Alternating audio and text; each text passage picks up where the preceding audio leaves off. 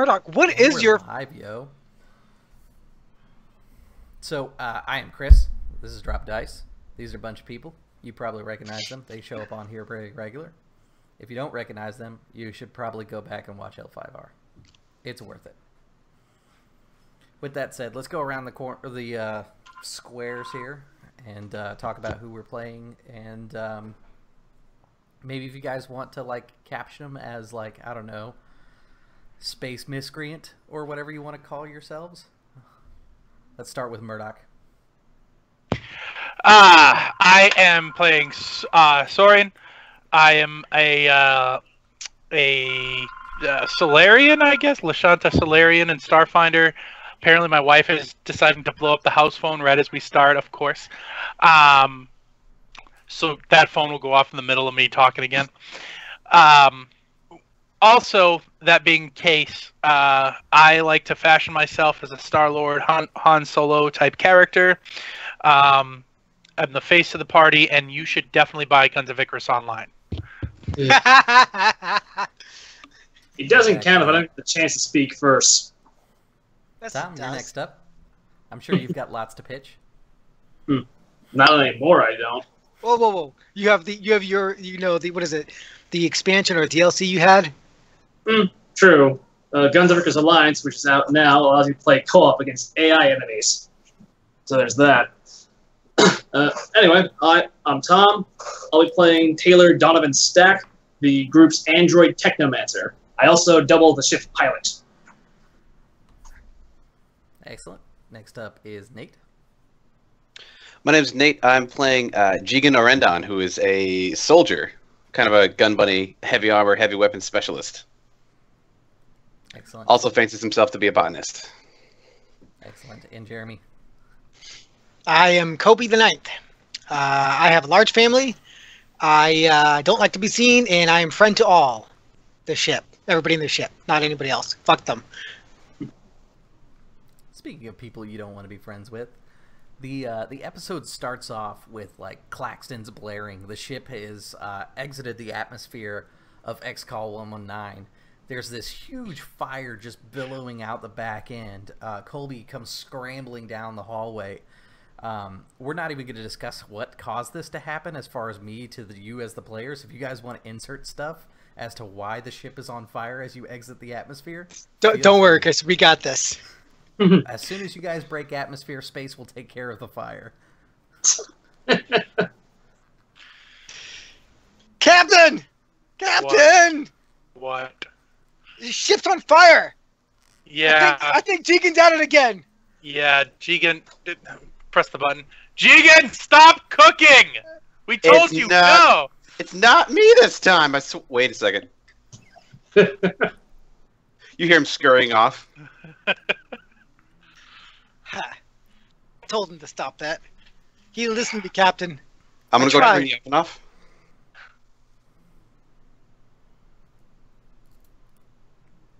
Okay, so I think the next little bit that we see is Jigen putting out fires inside the kitchen. Taylor, you are exiting the atmosphere and you are getting things in line to be able to make your jump.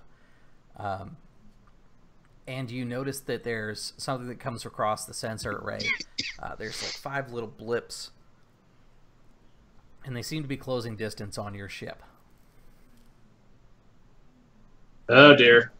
Can I use the sensors to get better readings? Absolutely. So essentially what you're going to do is roll a perception check. Your ship, I believe, does not give you any help for sensors. Let me just double check here. If I can make it to the right folder. Oh, dang it.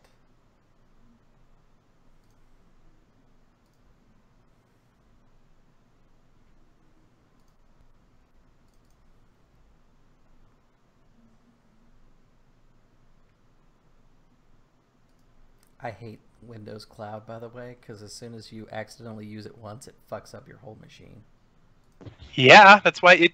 Windows. Yeah. Should have been your first clue there, buddy. Yeah. There, I finally found it. Starfinder.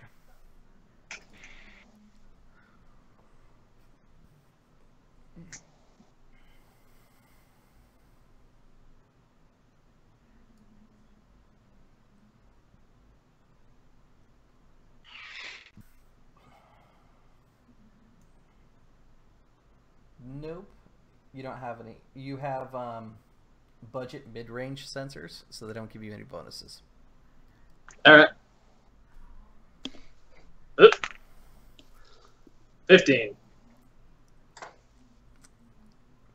All right, with a 15, you're able to figure out that they are 5 small fighter jets, or fighter ships, that seem to be closing the distance. They're quite a bit faster than you are.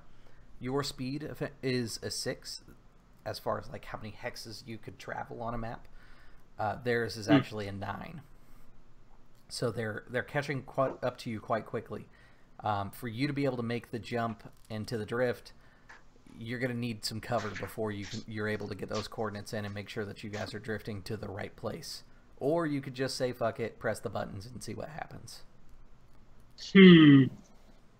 Any convenient asteroid fields I can duck into? Let's find out. I'm just going to roll some percentile dice and see what happens. Yeah, there happens to be not an asteroid field, but ExCol-119 happens to have rings around it. And if you get around the rings, there's ice and debris around there that you can kind of use to dodge around while you make your assessments. All right. Activate the intercom. Guys, we've got, you say 6 or 5 bogeys? 5. We've got 5 bogeys closing in fast. Well, looks like fighter jets. I'm going to see if I can duck around the rings to give us some cover. I'm coming to the bridge. I'll head to the bridge. I'll head to engineering.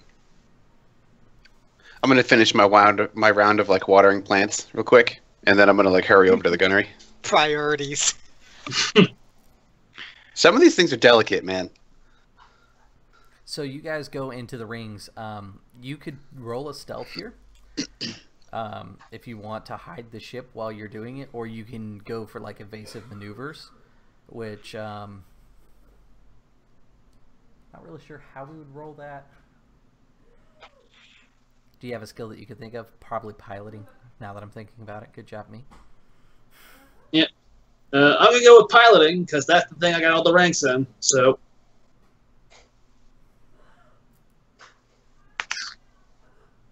I'll be right back. Okay.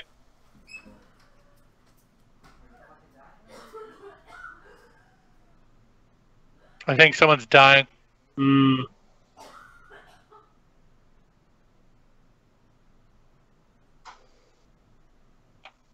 wasn't me this time.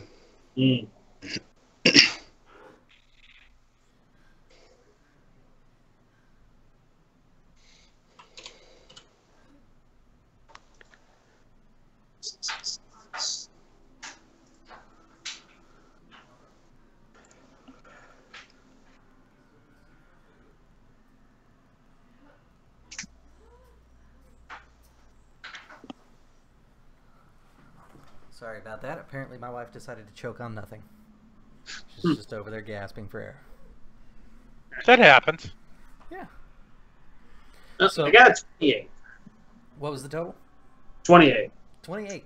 With the 28, you start weaving kind of in between these huge chunks of ice that make up the rings and the gas that's kind of in between them. Or not gas, the floating crystalline ice shards, because that's what rings are.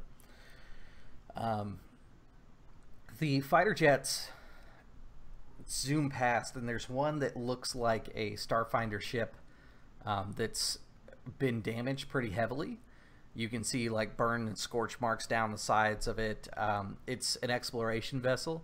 It has very little weapons on it, and you can see it's being chased by two Exian ships to start, and then there are another 2 behind them that are kind of going into a V shape. The 2 that are in the back are about to put on afterburners and circle around. You're enough of a skilled pilot to see what they're doing. Essentially, they're going to pincer in this exploration ship. Super unfortunate for that ship. Yeah. They're fellow Starfinders. Super unfortunate for that ship. Let me click the comms. Hello. This is Captain Soren of the good ship, the Spruce Goose. Hey, whoa. It has We never agreed on that. Damn it, I forgot. I came up with a name 2 weeks ago, but I forgot it. Hey, man, I came up with a name and nobody disagreed with me, technically. Hey, We are the moment. hey, we got names for Spruce Goose. Deal with it. No, damn it, I remember what it was now. We'll pay somewhere later to change the name. He's like, okay, I'm okay with that. Like, Taylor thought the name after sitting in the bar for hours. Comes back, Captain's spray painting Spruce Goose on the side. God damn it, no! Guess I gotta get paint. I gotta figure out a good picture of a goose that's sprucing himself. It's like, well, you just see Taylor glare at you when you say that. We're changing the name when we get back. Well, duh. And I look at Captain. So, kind of on a relay, you hear the chittering that the Exians speak to each other. It kind of sounds like, you know how when cameras get really, or microphones get really close to insects, you hear that.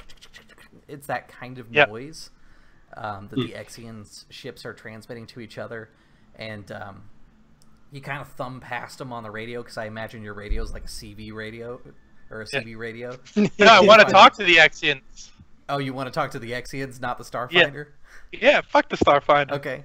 So, you know that the reason that it's making that noise is because you haven't tuned into their signal quite yet. So you give it a couple of little, minor tweaks, and then all of a sudden it breaks through. And you hear, stop your engines. Disarm your ship. You will be boarded. Whoa, whoa, whoa, whoa, whoa. What's going on here? Why are you attacking my friend here? Your friend has been taken as a criminal to the Exian Empire. You as a Starfinder know that the Exian's planet became a dead planet, literally. There's a bunch of undead that run around on it that say that they're not attached to the Exian Empire, which is in the far space, which you guys are in right now. Trying to basically take back control of all things and make all things undead. What was his crime? And is there a bounty?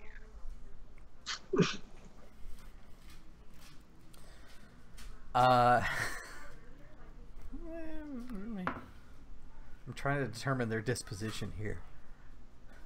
Okay. His crimes include By the way, rhetoric. can I use my new feat diversion to create a diversion? You absolutely can.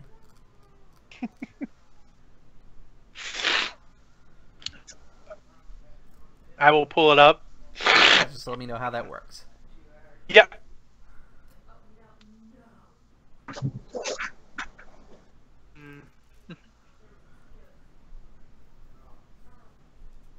All right.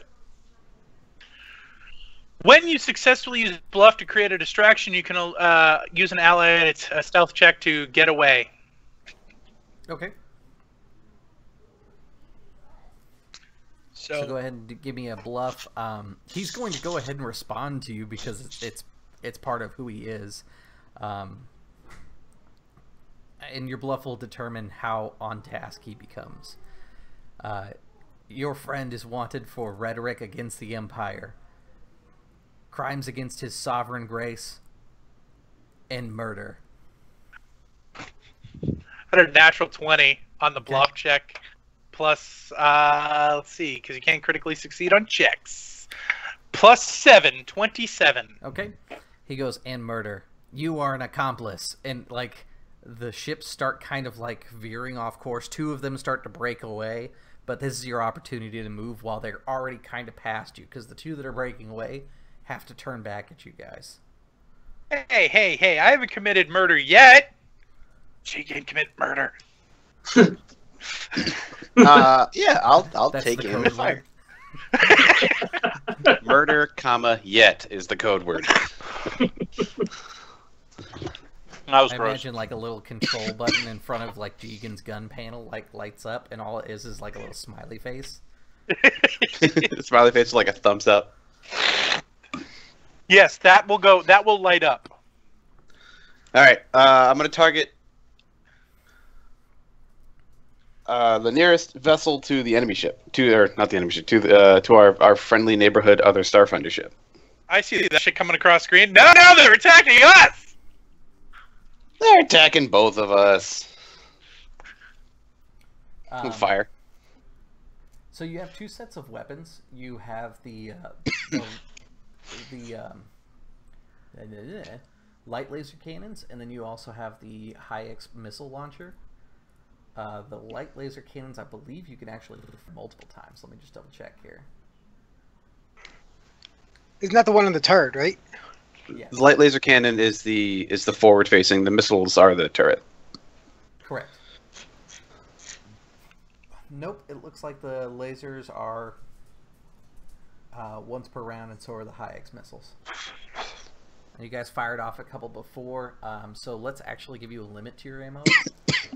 Okay. Let's say that there are 8. You guys used 2 of them during your fight with the giant bees in space. So there's 6 left. Okay. And there's As not an a attack, convenient area to refill on high-X missiles around here. Damn. Mm. Can I fire all weapons? I forget if I can fire all my weapons in one like gunnery action. I do not believe so. You'll have to Alpha Strike. You'll have to open up the rules and see if there is an Alpha Strike option. I'm looking for it, but for now, I'm just going to throw missiles at something. Okay. I need to die. Not unless they're linked, Nate. Okay, not unless. So if they're linked, then I can. But if they're not, then If you attempt a gunnery check for each weapon fired against a target, except for a linked weapon, which are resolved using one action for a single gunnery check. Okay. So that would tell me I'd use. I mean, I'm just going to do the missiles for now. I'll read over it in a second. Okay. 19 to hit. A 19 definitely hits. You blast off a round of missiles, and like 3 of them make contact with this first Exigan ship as it starts to wheel to the left to bring itself around. You completely broadside it. Go ahead and do some damage.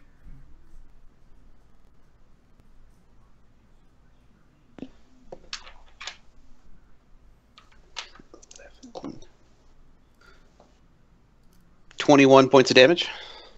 Perfect. That's enough.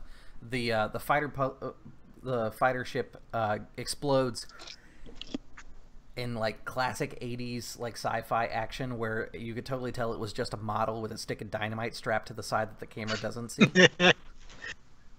The second ship continues its path around to start to bring itself to you guys. Taylor, you've had an opportunity created for you to stealth out. No, that diversion only works for my allies. Oh, so it will work for the other ship. Okay. Yeah, normally you create a diversion for yourself Right. with But the diversion because feat ship that he's got. combat, He's creating the for ship sprints. counts as you. So yeah. Yeah. Okay. The other ship has made its jump. It's actually showing to kind of break away. It dove through the rings, kind of using the same advantage you guys took. A bunch of ice like spreads out behind it as it punches through. You can tell it damaged the ship, but it's enough like kind of shrapneliness to throw off the other two, because the fighters kind of dart in separate directions and open up space. Let's go ahead and do our piloting checks to figure out who goes first. Oh, sorry, engineering goes first. I'm going to jump here as Captain Action. Okay. Captain Action, I have a question for Chris. Chris, if I use my question basically has to do with piloting, which is how long will it take Taylor to get out of here? Taylor needs, let's see here, two rounds to figure it out, and that's if he's mostly not having to worry about like moving the ship away from threats and things like that. If you guys keep Taylor clear, it'll actually go faster. Okay, so my response is I look at Taylor and say, work fast, click over to engineering, make it look like we suffered major damage, and we're ready to surrender ourselves.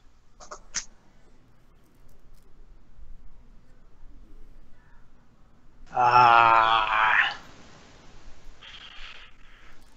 don't usually just, well, You really want me to make it look like we were hurt, sir?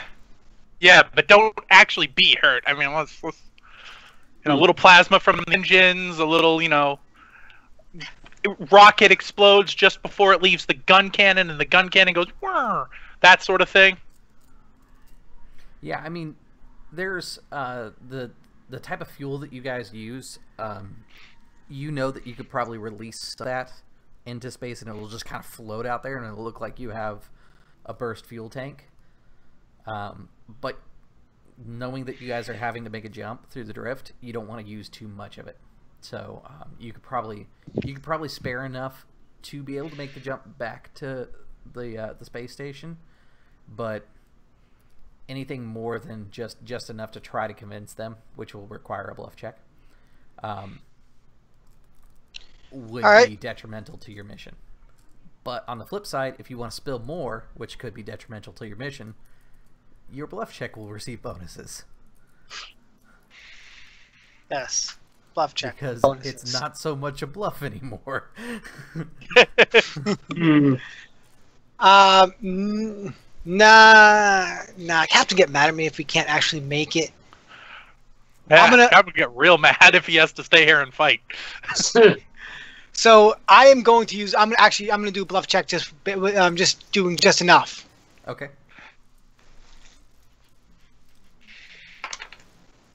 So we'll say that this takes up the engineering phase. That's fine, because I was saying there's no direct engineering that I could. There's not a lot of little bullshit for like trying to escape combat using RP tactics. I suppose that what it. I suppose it's most of those direct ones are like guidelines. For, like lessons on how to play Starfinder, you probably found the wrong channel. No, we're just kind of making stuff they can play it right, following the rules that we found so far and having a good time. I mean, isn't that the goal of any RP system, though, is to have a good time? 25 bluff check, Chris. 25. 25. With the 25, you are able to bleed off enough of the fuel, and you watch your gauge, and it's like an instant snap reaction. You flip the switch just at the right moment. Like the gauge drops down to about a quarter tank, and you know that that's the absolute minimum that you need to make your jump. It doesn't screw you guys and make the jump longer than it needs to be. Captain, well, got just enough. Taylor did hear me say it.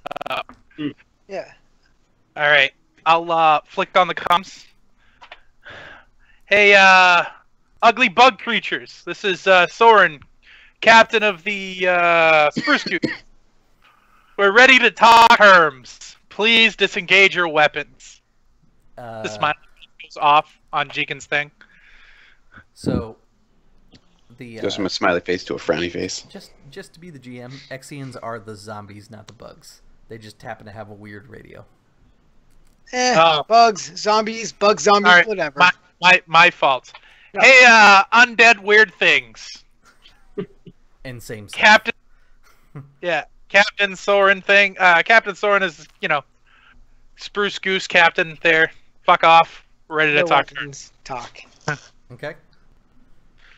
So you guys kill engines and give Taylor a chance. Taylor, I need a piloting check from you. I believe in you. That's what I time for it. 25. 25. Let's see here. With that in mind, I'm going to say for each 5 over the target number that you need, it's going to lower the amount of days to get to Absalon Station, which is good because you had 11 days worth of fuel. After the subtractions, you are actually just at 11. So you will be able to make the drift without falling out of space somewhere weird. Yeah.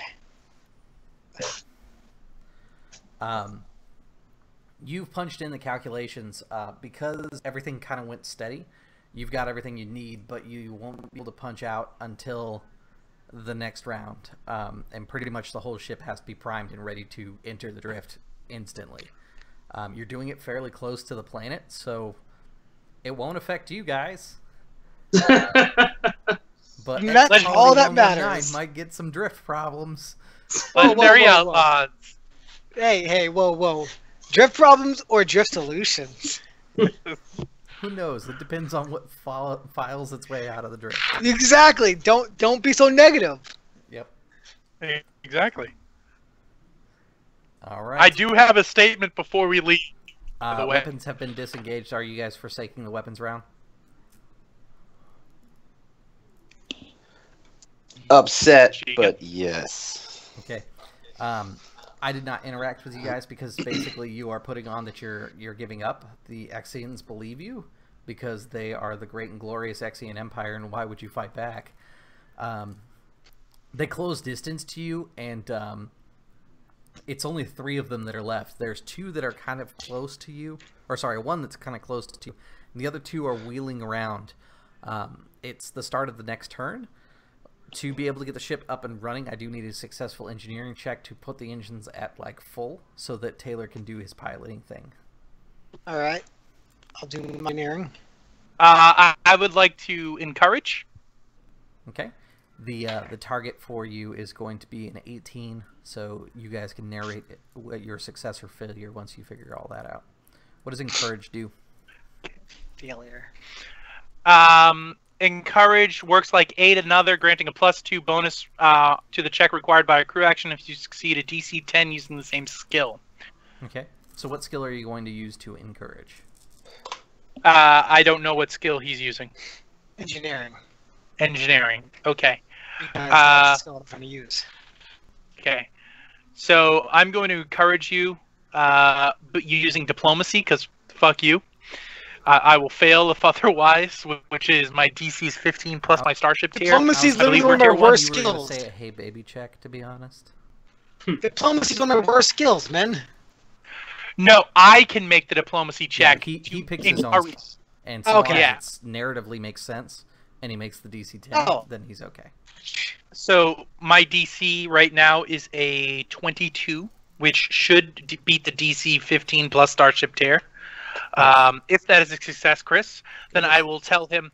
My encourage. Hey, 9. If you don't do this, we're all dead.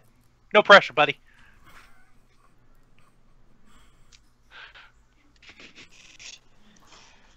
All right. You get so +2. You just got to beat an 18 now. You have a 2 added to your die roll. But the good thing I already had a +12 to engineering. When I rolled a 19 on the die. A 4 or better.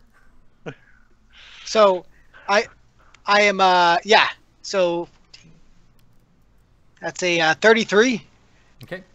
So I just want to tell you how I reacted to this. He says, if I don't do this, we're all gonna die. So I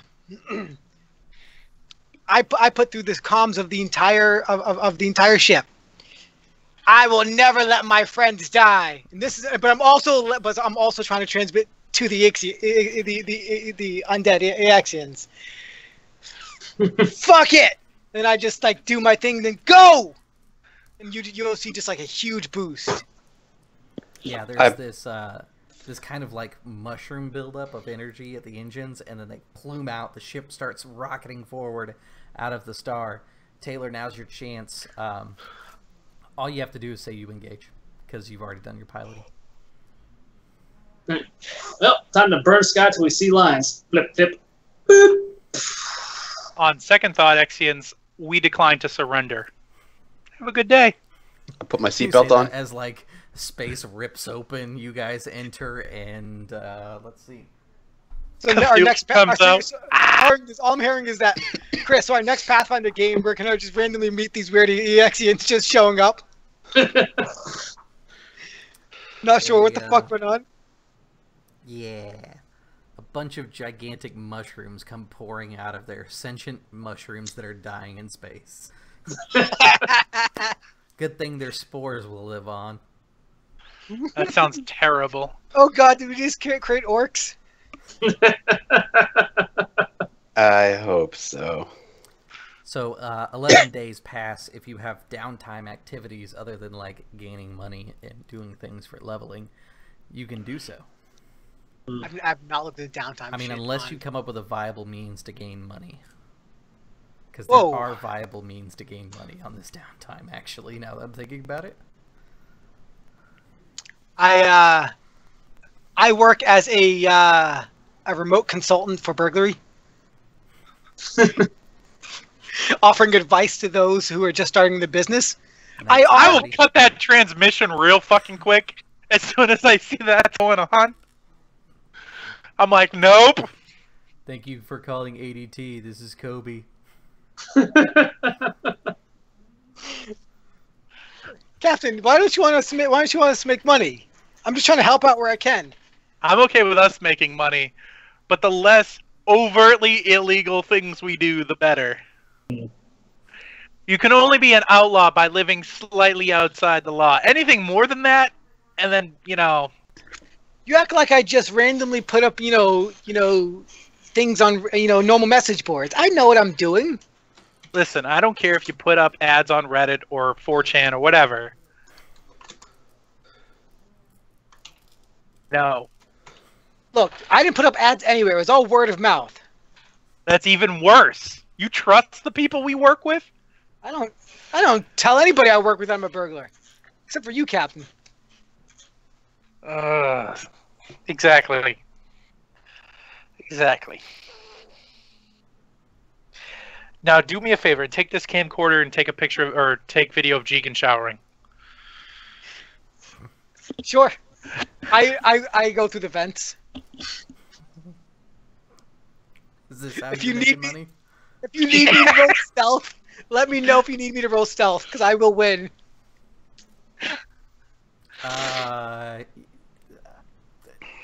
Would Jigen care to pay attention while he's in the shower for people in their vents? Look, man, it's not as fun. Peep shows aren't as fun when they actually know. So even if he cares or not, the goal is that he doesn't know. Here's the real question: Has this happened before? Well, obviously yes. Okay. Has Jigen Have I discovered that noticed this has it happened before? It hasn't happened. I would like to put that to dice. I'm gonna make a couple of perception checks and pretend that they're in the past. All right. If I do well enough, You want me to roll my I'm gonna stealth check? say Actually, No, I think no, it would it's require like- a used computer because you got to find the right website. I can do that if you want. I'm gonna roll a couple of perception checks. I assume Taylor is editing, by the way. I don't think Taylor would want a part of this. Taylor trying to the tape editing software. Ugh, you disgusting meatbags and all your fluids.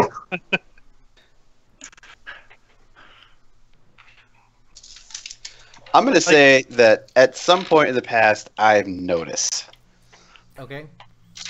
Have you been on the lookout to make sure this doesn't happen again? I used to be. You've given up now. I've given up. You got He's a lucky very once. You got He's lucky a very once. Noticing. tenacious rat. I tried to put stop. I tried to put measures up, but at this point, I just make sure the captain makes sure I get my cut. Yeah, I was just gonna. You just don't complain as long as there's money in your account. Okay.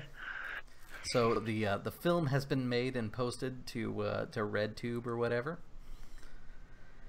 Let's see here. Give me a performance check, Jigen. Because at this point, you actually know what's going on. The ones that are the best are when you jank it in the shower. I was gonna say, I feel like this is a There game may- that I never thought I'd be running. There may also be cameras to catch any women that come into the ship, but that's a totally different story. Website. There is also a really weird named thing that says "Hot Android on Coffee Maker Footage." So there isn't a performance. Profession porn star? I have profession soldier. So if you want me to like stand in the shower and flex, I can do that. I mean, it depends. Is that part of your show? Sure. That can be the show. He seductively alright. rubs The his sad part is scars. For you guys to get money, you have to roll a performance / profession during this period. All right. I got a 24. All right then. You guys are gonna net an extra 400 credits. Yeah. All right. There's what, 5 of us or 4 of us? It's 4 of us. Okay. Okay. So other than setting up an elaborate ring of Jigen videos online, And hot Android on coffee maker videos. which surprisingly were the top distributor of money. And I What get would- trying to get get us- it's just like Taylor fixing the coffee maker. Like it's nothing Oh, like, yeah. too extreme. Yeah, There's but, a button. but Android finds it hot apparently. Yeah, it's like, Android fixes copier machine. One video goes on YouTube, and then the other one is hot Android copier machine action, and that goes on RedTube. It's the exact same video, exact but same Android- video. Exact Android same beat it video. up. I'm curious, what would the equivalent of website manager be for this profession? I'm just gonna put website manager under profession. Okay. So Funwithsoren.com. yeah. I have a post-it note like next to my personal computer in my room as a list of websites I shouldn't go to. So the ship breaks out of the drift just outside of Absalon Station, and it's always kind of like that. This is the high budget moment of the show, but it's the same clip over and over every time you guys come to Absalon Station, where like you break out of reality and the same like 3 ships zoom into Absalon Station. It's definitely recycled footage. And you guys move in and you go to a loading bay, and then for anybody who's a super nerd of the show, you notice that the ship went to loading bay 3, but when it cuts to you guys leaving the ship, you're clearly in loading bay 5. We're gonna have to bring that up at Comic-Con.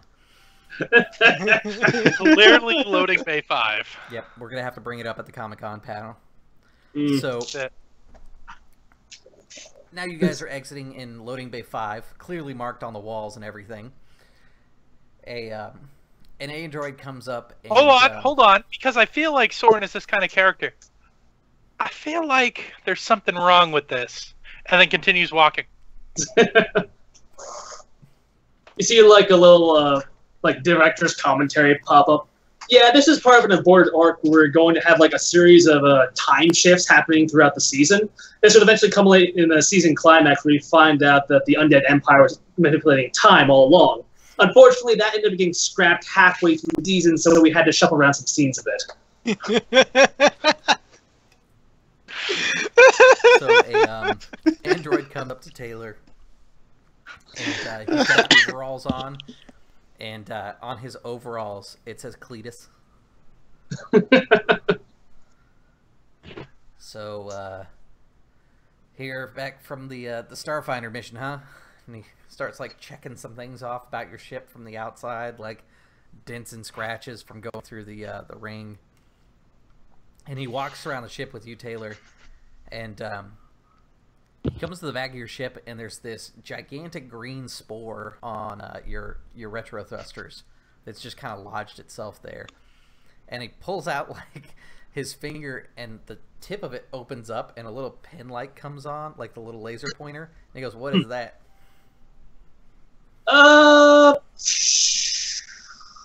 Drift spores. All right. Well, that's gonna cost extra. The little tip flips back. Drift spores. That The tip Perfect. flips back up, and you notice that it's a ballpoint pen. Or sorry, a stylus, because he's using a tablet, basically. And he writes down, "Spores requires hazmat." It's like, yeah, what hazmat is there? Just blurring off the flamethrower. How much actually did that cost? "You want flamethrower, huh?" And he writes it down. It's gonna cost more. God damn it.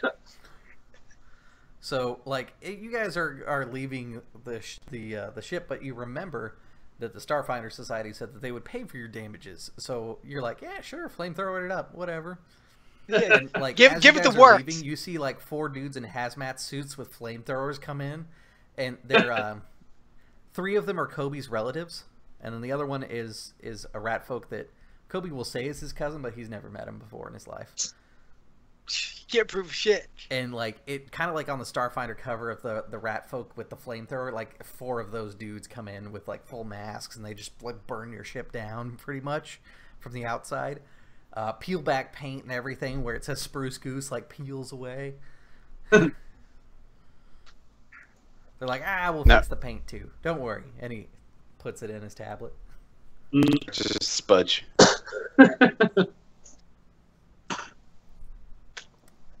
Do you guys have anything you want to do with Cletus and his cleaning crew before you go? Nothing. I will. Yes. I was waiting for that. Taylor first, please. All right. Like, I will specify the new name of the ship. Inadvisably applied force. That is terrible. I don't think you should name the ships anymore, Taylor. I like it. He goes, IAF. Got it.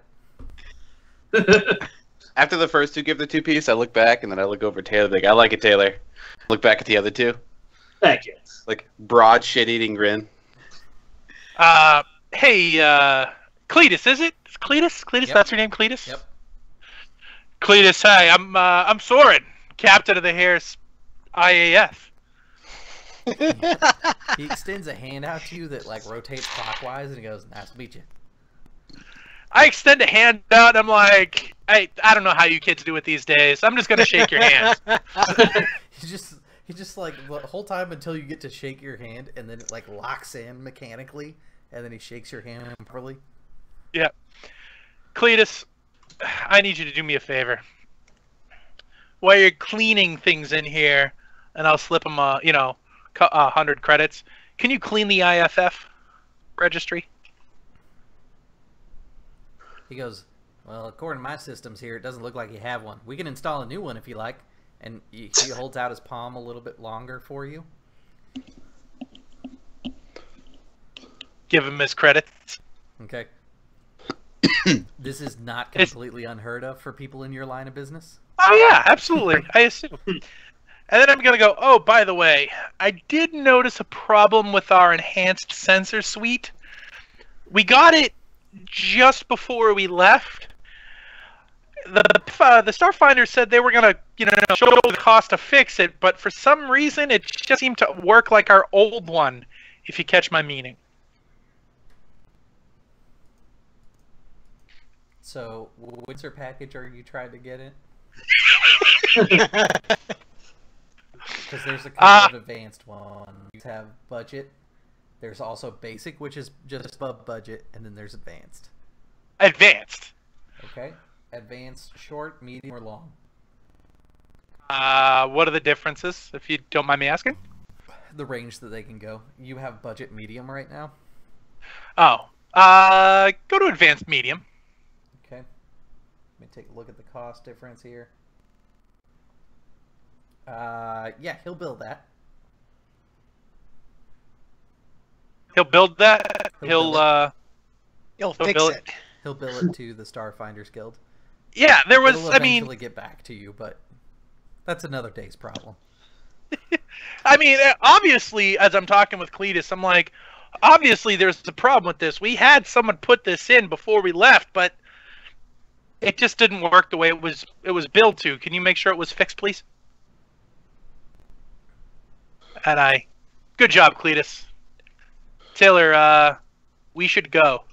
He let me just take a look.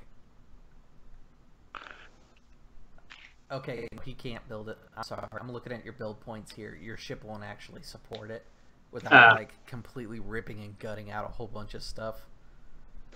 Which he'll do if you want, but he's gonna he's going to talk to you about custom ship options because obviously yours doesn't meet your current needs.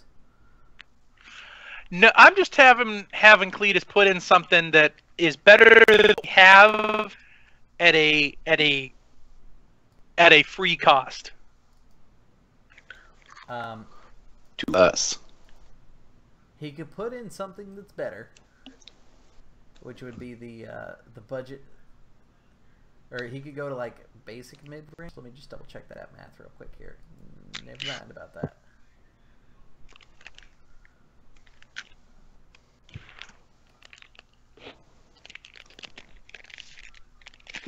Yeah, but budget mid-range becomes the next best option. You mean basic mid-range? Or sorry, but budget mid-range or basic mid-range becomes the next best option as far as points are concerned. But he's gonna have to pull 2 points of stuff off of your ship to make it happen, which means the botany lab plus something else, or 2 points off of like thrusters, or don't worry about all it. your defenses. When he goes, when I get the idea of something is, you know, basically that's impossible to get through. Yeah, type that's of why I thing. said he's going to start talking to you about custom ship I'll give him options. that. Don't worry about it then. Yeah. Cletus will begin talking to you about custom ship options. Did I drop the call? Nope, I'm still here. You're good. Yeah. You good now? Yes. Okay. Cletus will start talking to you about ship options, like building one yourselves. He said that as Starfinders, he can give you fair trade for your current ship to get you into something newer. You guys happen to be in an Explorer. Cletus. It's a pretty good size for what you do. Cletus. I'm sure you can interface with my man Taylor over there. My bot Taylor over there. Druid. I'm going to call him an apple. Taylor, who made you?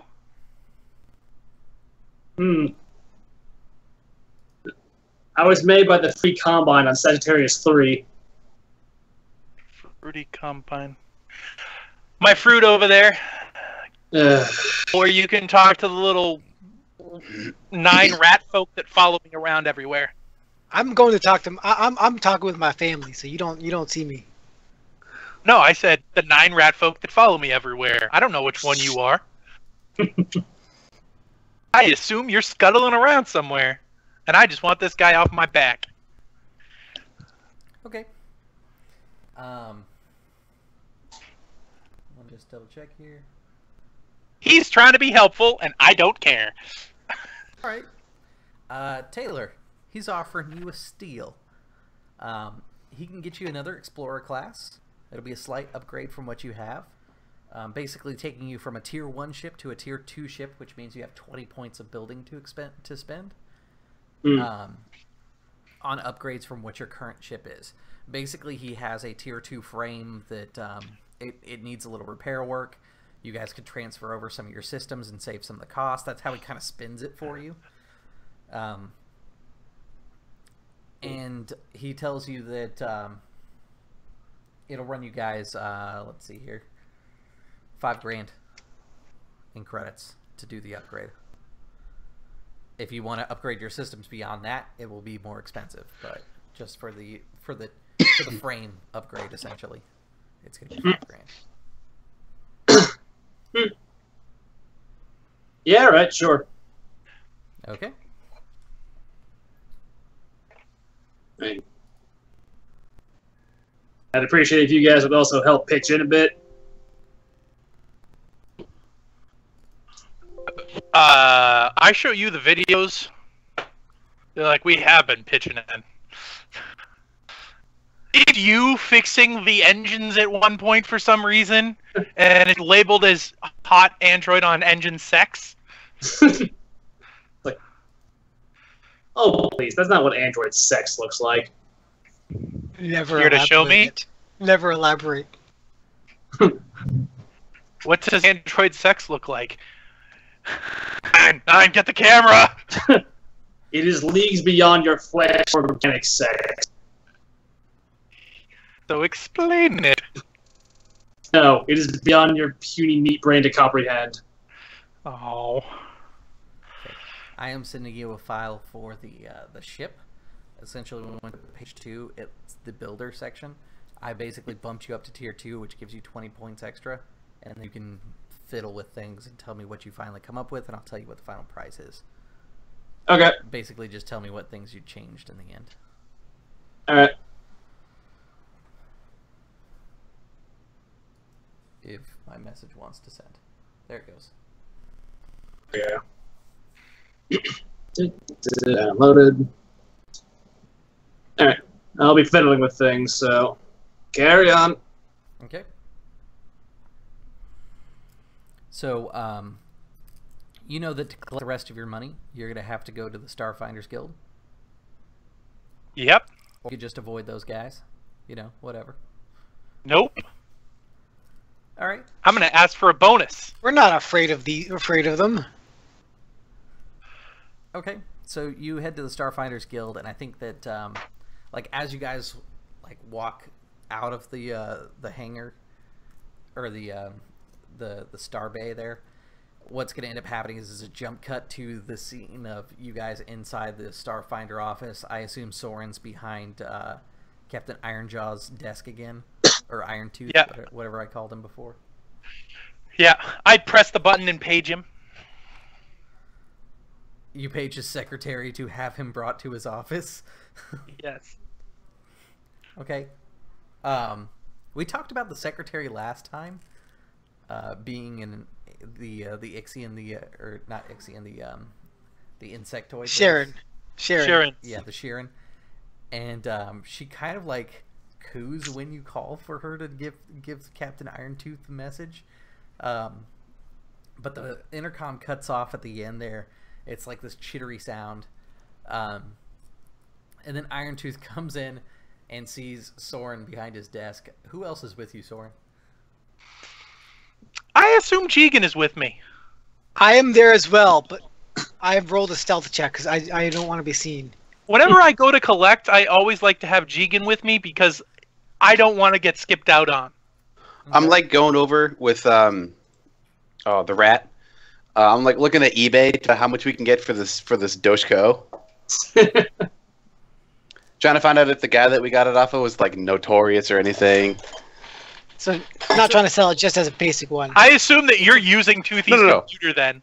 I'm looking to hawk this thing. I don't fucking want it. Yeah, it's a pretty basic Doshko. You could sell it for about 75% of what the book value is. Just because those Doshkos are pretty standard. Okay. You didn't leave any markings or anything on it? No. Dang. All right. I'll be disappointed, but like, all right. They're like scars of battle, but it's obviously used, but nothing like fancy engraving or anything like that. All right, that's what I'm going to be doing afterwards. Then. It was Irontooth because you called him Toothy. It is. It's Toothy. Yep. Toothy, baby, long time no see. Did you miss me? Say you missed me. Soren, I take it the mission went well then. And he sits on the opposite side, which has become a custom now. Yeah. I go, of course it did. And in fact, you owe me a bonus. And what makes you say that? Toss him a chip of our sensor logs. One of our other Starfinders was getting in some trouble with the undead there. Ixians, and he kind of like takes the chip and he inserts it into the side of his little data slate thing. And he's pulling over your logs here, and he sees like the gunfire and stuff like that, and the target lock and the ship that was registered. Looks like unknown Ixian craft. Fighter pilots. There must be a bigger ship in the area. Yeah. I'd suggest we avoid it for the time being. That is, unless you give me a whole lot of money. He kind of grumbles to himself, and he says, well, if the Ixians are in system, I can't leave that planet of colonists there. It's mostly scientists. I mean, yeah, drug addict. Bunch of addicts is what they are.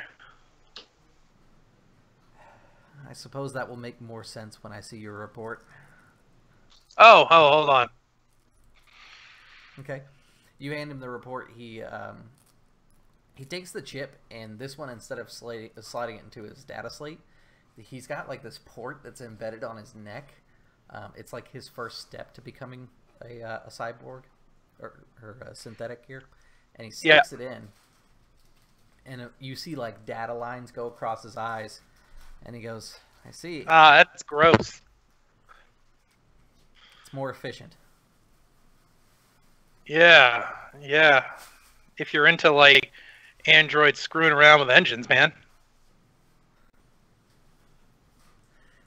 He just looks a little confused at you with that comment.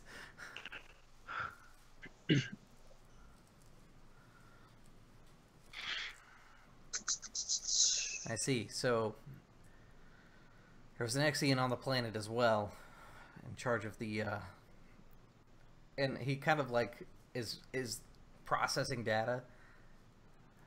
Cult? Is that really how you phrased it? Cult? Yeah. Were I they mean, worshipping something, or were they just high on magic? It's a little both.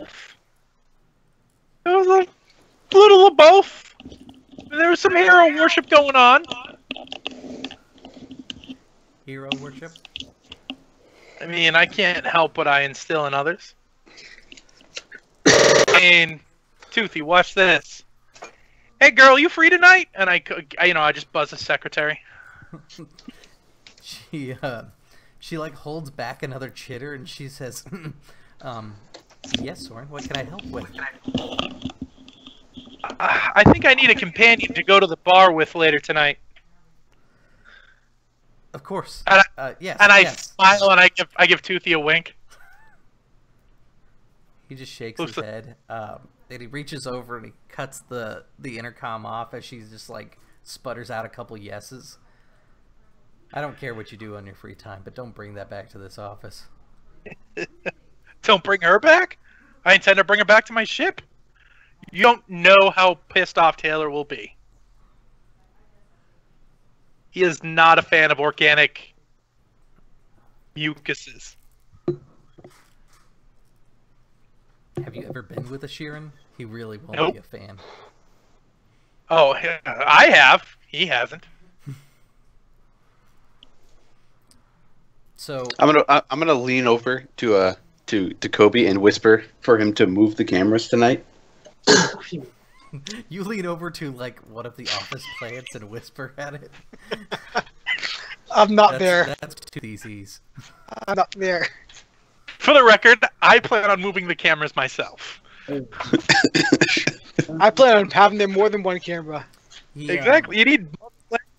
He assesses the files and he he goes, your assistance in rescuing the Endeavor is appreciated. Oh, those pricks. Geez, it's one of those. It's like the Yeah, Starfinder altruistic ships. One of those pricks. Jeez, I should have let them have it. Well, they weren't willing to pay a bounty, so I guess you're welcome. He says, as member of the Starfinder Guild, you will be rewarded, of course, and he sends over some credits to you in a file. It's an extra 1,000 and bonus for providing assistance. As far as going back to ExCol-119,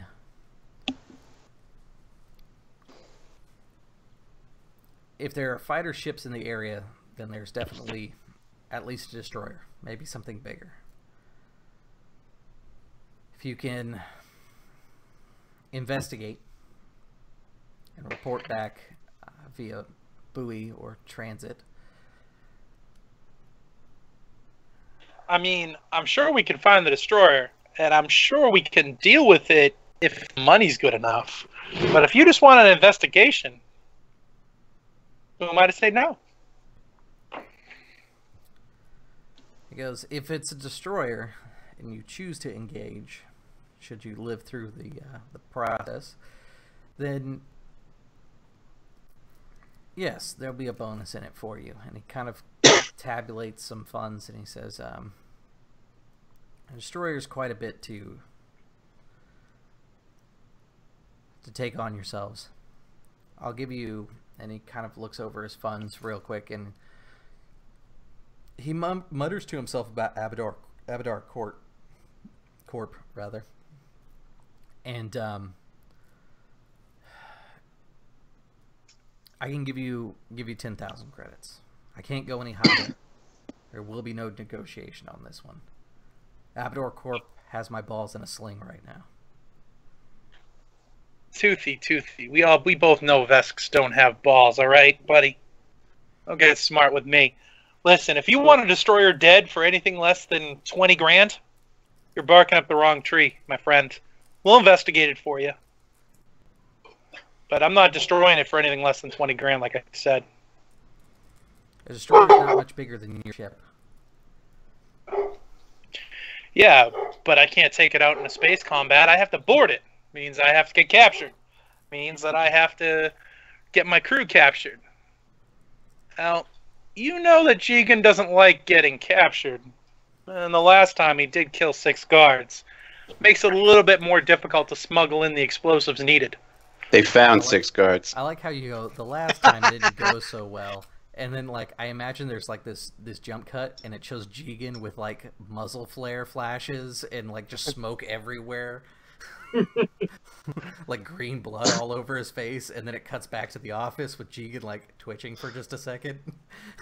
You only found 6. Again, 5,000 credits for Jigen getting locked up. It's a pretty good deal. I'll say, you know what? We'll keep the corp we'll keep your balls in mind and intact, and in fact, I'll even give you my date with your secretary. 10 grand is acceptable, but 10 grand for each of us.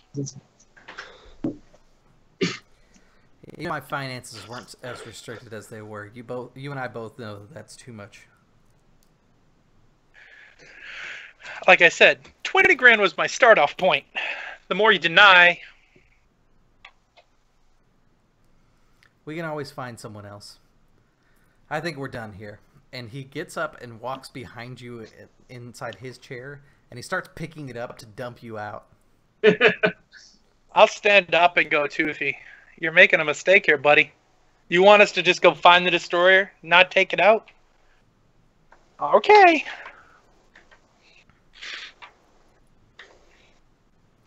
Do you have a tracker you want planted on it? You just want its current location when we find it?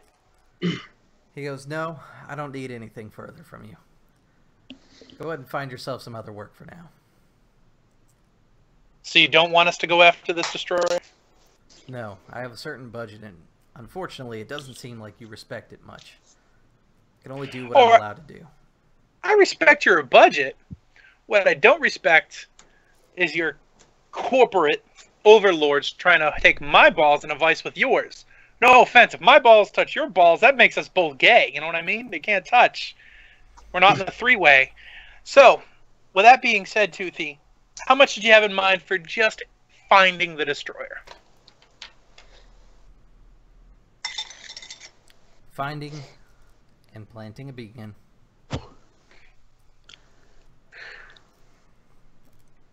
Would be 5 grand. Taking it out would be 10. It's my final offer. 10 grand for taking it out. How about this? Toothy, I'll take 5 grand. You'll provide the beacon. Because, Jigen, we don't have a beacon, right? I think I shot the last one. Yeah. You provide the beacon.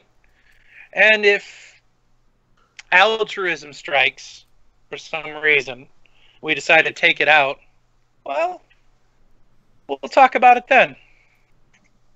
I don't like hard and fast numbers with stuff like that.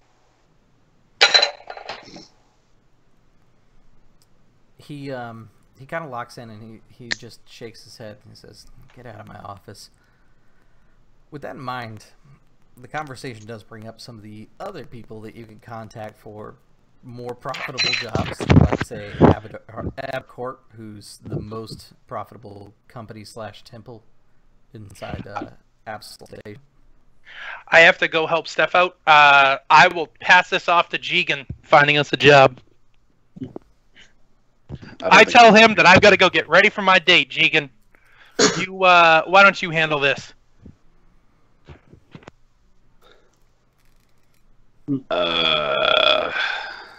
It's also the pat you on the back. I think Jigen's a mercenary, right? Soldier. So I mean, he dabbles. So I mean, you could always find a job doing that sort of shenanigans. Oh yeah, nobody else likes that kind of stuff though. Kobe hates it. Taylor morally opposed to it, and Soren will come down sick, not be able to go, and I'll be stuck there basically alone doing 4 people's work again, like usual. flash back Well- to the same scene of you covered in alien blood. Punch an airlock, 3 people fly out of a ship.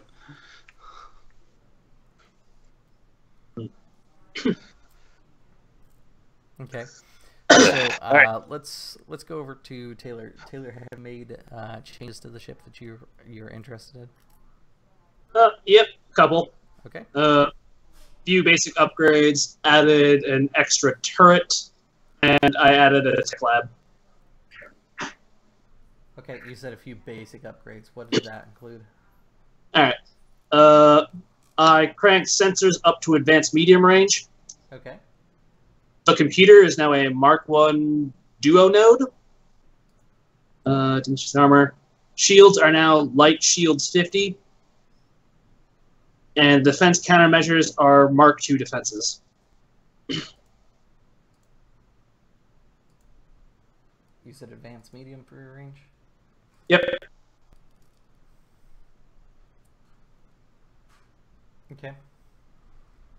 Got it.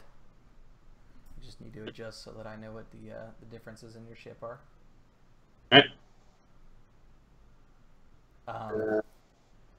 Yeah, it's going to come back and it's a little more expensive than you were originally thinking. The 5,000 basically got you the frame. Once Cletus gets back to you with hard numbers, he's asking for another 8,000. Ugh. And after he sends you his invoice, he goes, "Let me know if there's anything else I can do to assist you with this project." You know that Cletus has a reputation, and Spaceport number 5 has a reputation for doing some underhanded and shady things. Mm.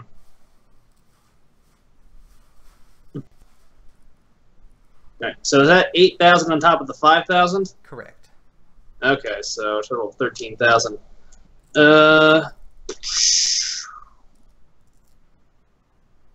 So I'm gonna contact the other guys. Like, so got back the number from Cletus. I'm gonna need an extra 1,000 credits to make this happen. What? Like, I got that kind of money. You know, I have a family to feed. You're not dealing with the captain right now. You're dealing with me. What the hell happened? Well, I mean, he gave me this sheet and told me all the nice things I could add to our new ship, so I added a bunch of nice things. And turns out, nice things are really expensive. How old are you again? 7. 7? We're going to have to fix that. Unless you have a time machine, I don't think that's going to work. I don't know how I'm going to make it happen, but we're going to make you a reasonable person. We're going to make you into an adult. We're going to turn you into an adult. No, we're going You to turn me into a We're spaceship. gonna upload Puberty All right. 2.0. All right. All right, I know what I'm doing. Time to go get Taylor traumatized. While Jigen is doing that, apparently now I'm left to go look for a job. Oh, no, I'm looking for a job. Nope, you said you're going to get him traumatized. Yeah, and we're going to get paid. No, come back with different That's jobs, okay. or I'm not We can going to be all go satisfied. find jobs and then compare and see which one's the best one to do. Okay, it works. I am going to use my vast network of family to help to look for jobs. Okay. Because that's what they're there for. Okay. Do you stick I'm gonna with ask- the I'm- reputable folk in your family, or do you talk to those shady ones that most people don't talk to?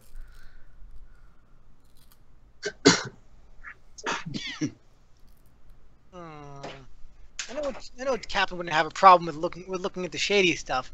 To But be can I fair, really you might trust- be considered one of those shady folks yourself. I don't realize this. But last time I talked to Cousin Fred, he said he was a good guy, and I really can't call him out, for being a bad guy just because everybody else hates him. I'm gonna go talk to Cousin Fred. You don't We need need to double cross Fred, your cousin from your mother's third Whoa, sister. whoa! No! I mean single cross Fred. Ah. from my sister's cousin's brother, Got it. father. I will tell you his job in a second. Gee, and where are you going to go look? There are, like, mercenary bounty boards and shit like that you could go find. No, I'll roll profession if I have to. I'm gonna go find like one of my old Black Ops buddies from So you're back looking in for, the like, day. a legit job. Okay. Yeah. Well, no. Oh, well, he said Black Ops. He didn't say I'm- legit. Yeah, I'm specifically looking for like anything to do with android slavery, where we have to go through like a compound full of like just messed up and plugged in and crazed androids. Okay. Who did you used to do Black Ops for? Because it definitely wasn't the Starfinder. They didn't have enough money for that. No, I don't know the organizations as well. Is there a? Make one up if you want. The people that I can think of off the top of my head would be any of the Night Orders, so the Galarian Knights, the Hell Knights. I would also say that Abadar Corp probably has a Black Ops unit or two, because they're the most filthy rich company out of all of them. I'm going to say that that there is a mercenary company out of Absalom Station that fancies itself a paramilitary and security force, but really they're basically just a bunch of thugs. Okay. I was going to say there is actually like a Android Liberation Front as well, but they don't have the kind of money that you probably want. Chris, what about the free captains? Yes, there is the free captains. A bunch of scurvy space They're pirates. they're space pirates, Nate. You could be formerly a space pirate. You know what? Yeah, we're going to go with that. All right. Of course, Nate wants to be a space pirate. So, tell me about your contact. Who is the person that you go to meet, and how is he obviously a space pirate? Because I feel like space pirates can't hide who they really are. No.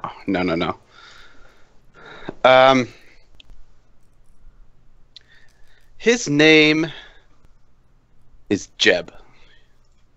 Jeb. Okay. Jeb is. Is he just a pirate, or is he like high ranking? He's like, I guess, officer equivalent ranking. I guess a Marine, since he's a Black Ops guy. Yeah, I mean he was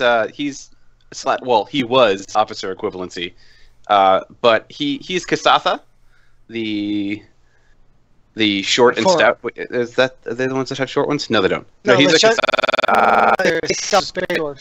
Yep. No, he's a Kasatha. He could also just be an elf or dwarf if you want. They do exist. Nah, he only has right arms. Okay. And that is why he is no longer a field operative. He actually only has right arms, and his left eye is eye patched. Okay, I dig it. That's enough for him to be identified, plus like colorful wardrobe. Basically, yeah. People take care around him not to use the word left. Does he also take care not to use the word left? Yes, he does. He actively tries not to. He'll catch himself if he does. Is he also an ambi-turner?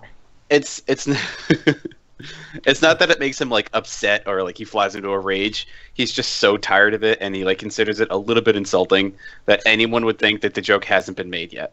Okay. So you come into the bar where Jeb and a couple other space pirates are, and Jeb's his arms like slammed against the table, and somebody turned off their camera. That would be Murdoch. Oh God. It'll fix itself once the camera comes back on. So the Jeb slams his fist down on the table, and he goes, "You guys just abandoned me on that space station. Where I come from, you don't leave a man behind. You just abandon me on that station." I'm gonna go over to the bar and grab 2 of whatever he likes to drink. Okay.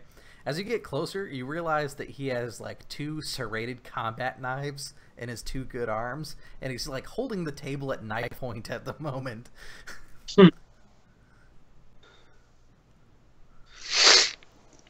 Who's he sitting with?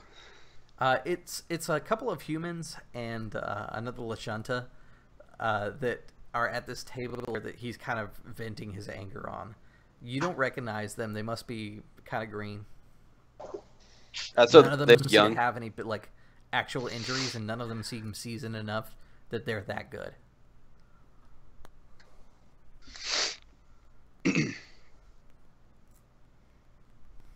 I'm gonna walk up to the table with the 2 drinks, and I'm kind of like eye both sides of the table, and I'll just say Jeb, and I'll hand him a drink. He goes, "What?" And he slices the throat of the first human. The whole bar just kind of looks over, and then they go back to their drinks because you're in a pirate bar, and who cares? Yeah. The second human like screams, the one that's closest to him, and the third one like clamps its hand over the second human. It's a couple of males, and the Lashunta is just staring hard at Jeb, and Jeb doesn't break the look, and he goes, "Jigen, is that you? I'd shake your hand, but I'm a little busy right now," and he like holds his knives to them again. Like the humans flinch, and the Lashunta that's across the table like sits stalwartly. Aye, sir. It is. I'll like sidestep a little bit as the dead human like falls off of the couch, kind of like push him off to the side, like on the and floor. Then you just sit in the pool of blood where he was.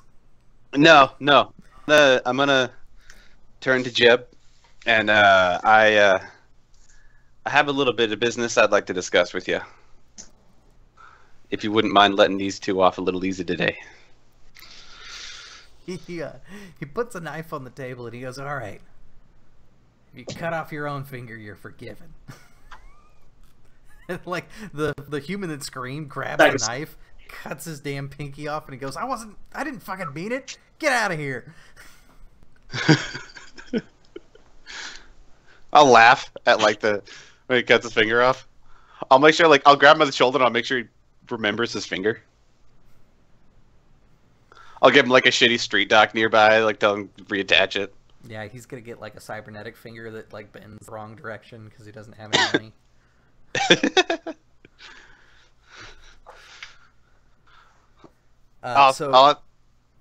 So the table empties out, and you find a non-bloodied seat to sit in. Yeah.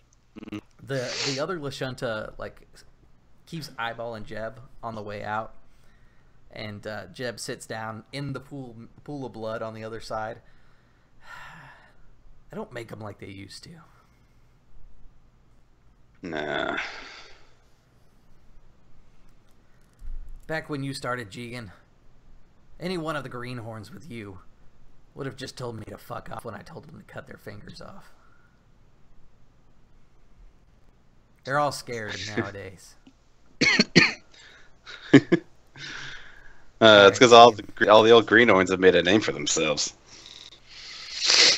What can I do for you? I'll take a sip of the drink. I have a friend, not like quote friend, and like he's a friend who wasted a whole lot of my money. So, I'm looking to do 2 things. Looking to make that money back. Looking to make him pay. He's an android. I was wondering if you knew of any paying work around here that might scare him up a little bit. He kind of looks around the room and he goes, "I'm not telling you what to do, Jigen, but android slavery is illegal on Absalon Station." No. Like I said, he's a friend. He's a good guy. He's just an idiot. Okay. I thought you were just going to dump him off for a little while. A few years might do him some good. He starts laughing and he takes a swig of his drink. All right. Well, then what exactly did you have in mind? just a shit job that pays well, or something specific? You know what? I kind of miss the shit. Give me some shit that pays well. He goes, okay, and he pulls out paper, which is like stupid hard to find. The paper that he has, it's called crinkle paper. It's a thing that like the free captains use. It gives them the fanciness of having paper, but essentially it's like an Etch-a-Sketch. You crinkle it up and then you unfold it, and it's like everything that was on it is gone. That's cool. He smooths them out and makes sure that they don't get all crumpled up from his jacket, so that none of the words get disappear off the paper. And he goes, yeah, there's two jobs that immediately spring to mind.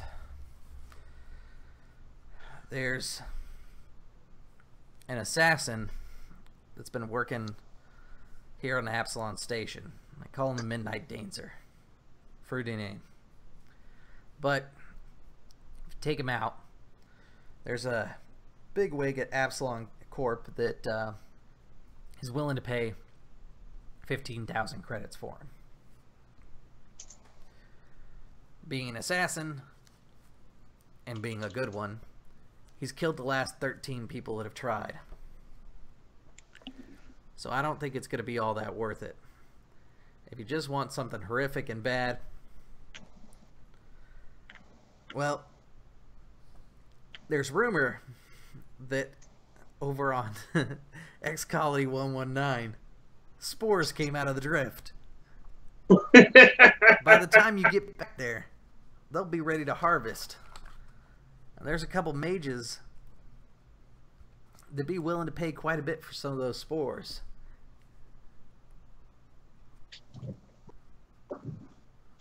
You don't say. That'll mutter something about him burning credits off of our ship. He kind of pages through some more documents, and then he goes, "Oh, this might be interesting." And Is he going to put the pulls fear out of a God note into him? and he opens it up and he says, "This one's been floating around for a while. It's kind of a wild goose chase, if you ask me. There's an old ship that's at these coordinates," and he just points to them. Rumor says that it's full of unknown treasures. Now, there's nobody paying anybody to explore it, but if you listen to the other captains, then there's a good chance that this will be worth the excursion out there. I can't say how much it'll make, and people say the ship's cursed, but we've come across cursed ships before. We've lived. Flashback to you covered in gore again.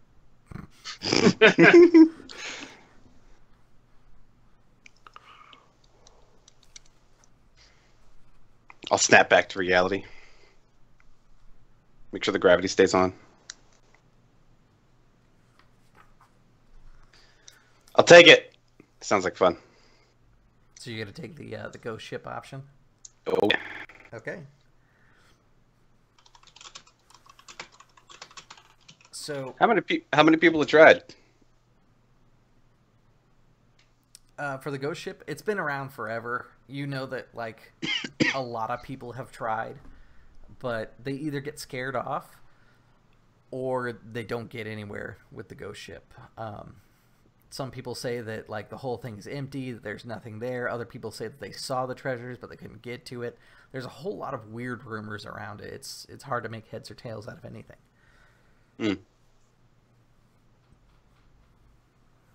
Cody, you find, what was it? Single crossing Fred. Single cross Fred.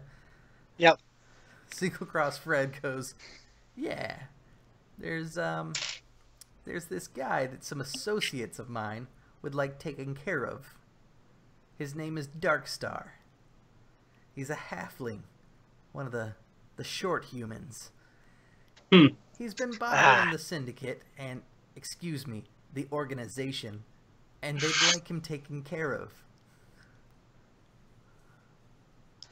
Yeah. So, I never heard of Darkstar. Is he new around? No, he's been around, and Eh. Fred will like hold out a data slate, and he puts out like these reports of like these legitimate businesses because he's edited the articles, being like burned down. Like there's something about like a chemistry lab that blew up because of Darkstar. There's another thing that talks about like a commercial trading business that was taken out. Like it's very creative, and unfortunately your character's naive, so you don't see through the elaborate illusions. I'm not that naive. He just happens to be family, so Yeah. I have no reason. I have no reason to the doubt audience him. can clearly see that like the laboratory is like a drug lab. The commercial trading caravan is like a slave ring. Like there's no denying it. There's definitely like a picture of a bunch of androids that have been shackled together in one of them. And then there's like this picture of this character who's got like a helmet on that's got like the star on his forehead. His like spacesuit is like kind of molded after armor, and he's got two pistols, and he's always like posing. It looks like he could be Soren's best friend. And he's got like a dark visor that covers his face.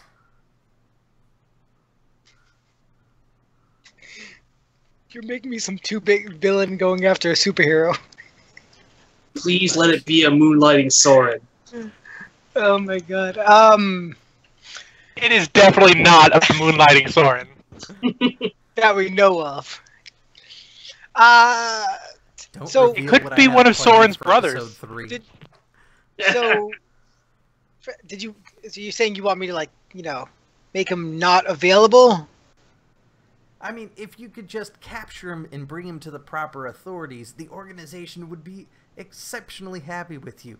Just drop him off at this warehouse. And he gives you, like, this very clearly shady end-of-town warehouse address.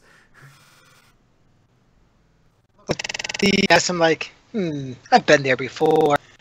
That's a proper part of town. You know what, Fred? Whoa, hold on.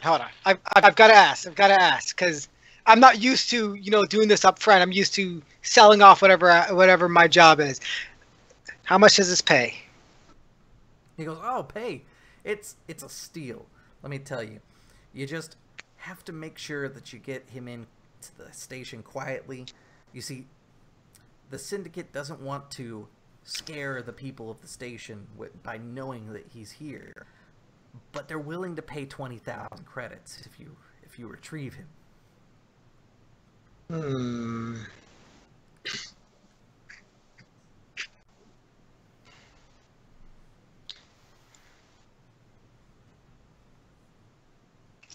You know what? If he's causing this much terror around the city, I mean, I'm not the nicest guy myself, but come on. I can't, there's people out there who do like me, and I understand this, and I can't have him hurt them. You got a deal. He nods. He goes, good. I'll be sure to let the Syndicate know. And he kind of scurries off down a tunnelway. This is probably the best conversation you've had with, cousin, Uncle Fred. I still can't figure out which one he is. I know he's some kind of family. All right.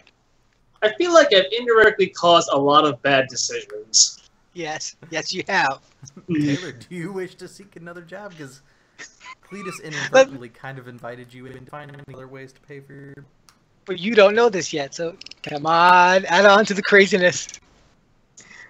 You know what? I will, so because I feel like that's the way the episode is going. Narrative causality compels me to take this shady job. Oh god, you're gonna get captured.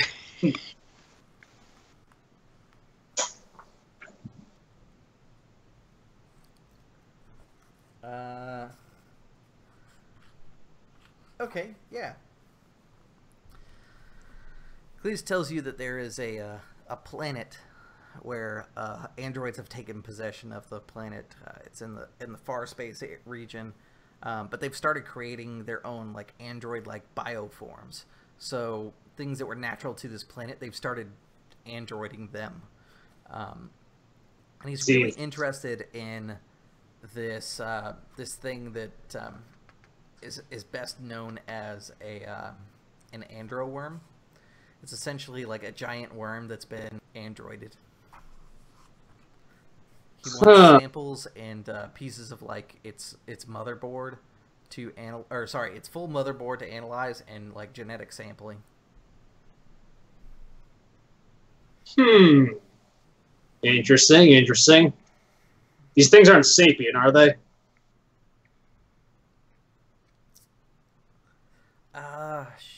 Shoot, he is an android. They are because of the android modifications. He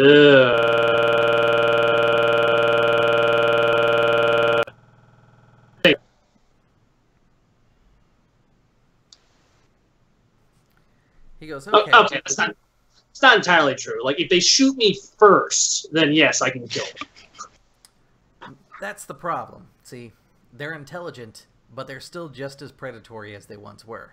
I don't know why they decided it was a good idea to put android modifications on a gigantic worm that regularly eats people, but that was their choice. Oh, Well, in that case, then they're probably evil. In which case, it's okay to kill them again. So long as I scream it's coming right at me before I shoot it, it's probably fine. Okay. So you guys have a series of plot hooks to take advantage of. All I have to say is one thing, Chris. Captain, never leave us to our own vices again. So the captain came in halfway through that. So let's just go to like the conference room where you're all explaining what missions you found to the captain. Is there a Shireen on my lap? Is the secretary? Yes. Yeah. She's already been taken care of, I think, in the interim. Yeah. Like as they approach the ship, she's leaving. No, she needs to be on my lap during the conversation. If that's the case, I'm not having a conversation. I will not have a conversation with the captain while he is entertaining. Fine, she can be leaving. She can be leaving the ship. Goes with the one I want him to go with. You know you wanted to go with mine. Dark Star. Don't worry, Chris. I'll do my best. You guys interrupted my date. This better be good. Captain, I got us a job. It's gonna pay a lot of money. It's like it's good. I got my cousin Fred. Uncle Fred. He's. Jigan, what did you get us?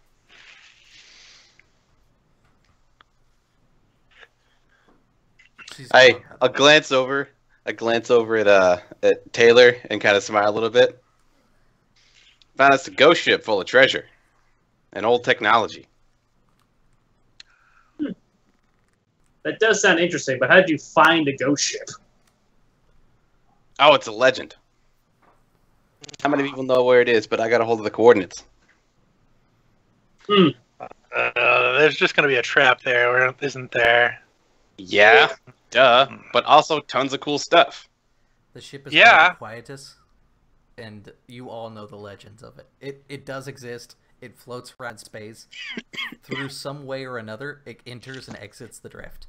So tracking it is hard. Ooh, can I go next, Captain? Can I go next? I want to go next. I got something to say. To Captain. What do you? I didn't ask you to find a job. Yeah, but Captain, nobody else was looking for a job at the time, so I went to go look at my own. Because I know people, Captain. So I went to go. Jigan got us a job. He said he was going to do other stuff. He didn't say anything about finding a job. And plus, who knows if that job pays better than my job? My job actually also helps the people in Epsilon Station. We don't even have to go travel anywhere for this. We have to just go find someone and get them. On Epsilon Station. Yes. He's a terrorist. He's attacking our fans. Your uncle cousin Fred told you he was a terrorist. What proof do you have that he's a terrorist? Just give me You a second. show to him, word like, out. all the falsified, like, Of poorly course edited I do. articles. Of course I do. Why wouldn't I? This is all the proof I needed. I smile and hand it to Jigen. So I bring Taylor over. This is actually kind of funny. So let's see if I can get all these. I'll hand him one at a time. Be like Photoshop, MS Paint, Image Editor, Photoshop, Well, of course, MS people Paint. are gonna lie and MS make Paint. and not showcase his true crimes. He's gonna do. He's been way worse than that. And now the people of of all the newspapers, they've been making this. Was he right, Taylor? Ooh, this one's got a couple in it. Can I determine whether or not these are fakes? Oh yeah, Like- the bad part about this is like the pictures are legitimate. They didn't get edited. Like it was literally like he changed words in the article to make it sound like less bad than it was. Like there's definitely a picture of like this space meth lab that's being blown up with like Darkstar posing on another building, like cape blowing in the background behind him. I choose to believe I didn't see that. Like every time he shows up in there, he's always posing some way. He's like, I like flipping things. Looks like we got a legitimate folk hero on our hands, like the Great Jane. Folk hero? He's not a folk hero. He's been taking down all the businesses that are legitimate and that my cousin. Why do you worked call for. him? Why do you call your cousin worked for a meth lab? You idiot! Whoa! There's no meth lab. He said it was a legitimate business. So from the looks of it, this Dark Star only takes down legitimate drug empires. Yeah, I say folk hero because these kinds of people tend to accrue a certain following. in small communities. Captain. If you Oh, catch here, him, they built a statue right here. You see a statue of Darkstar in like a dumb Captain, hick village, Captain, exactly. Taylor, let me speak to Captain. and I'm doing this nice and calm compared to normal. Captain, he's stealing your fans and the pay is 20,000. All we have to do is capture him and bring him to a certain address. And we don't have to leave station.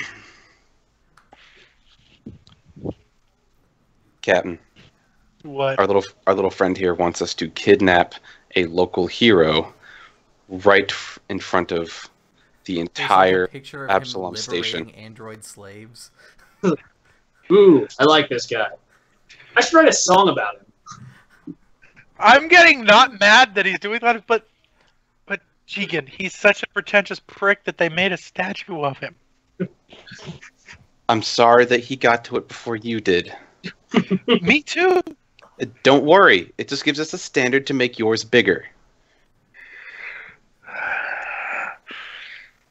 Also, ghost ship full of treasure. Captain, the Syndicate will love you if you do this. Alternatively, I do have a third option. It turns out for the love of Christ. What part of Jigen find us a job did none of you get? well, no, it's cool. This one came from Felix when he presented me the large bill for the new ship.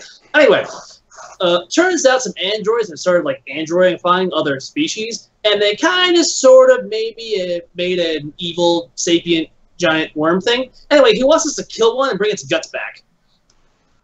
That sounds like a trap, Captain. Don't listen to him. What you really should listen to is that this guy, Darkstar, is taking up your fame.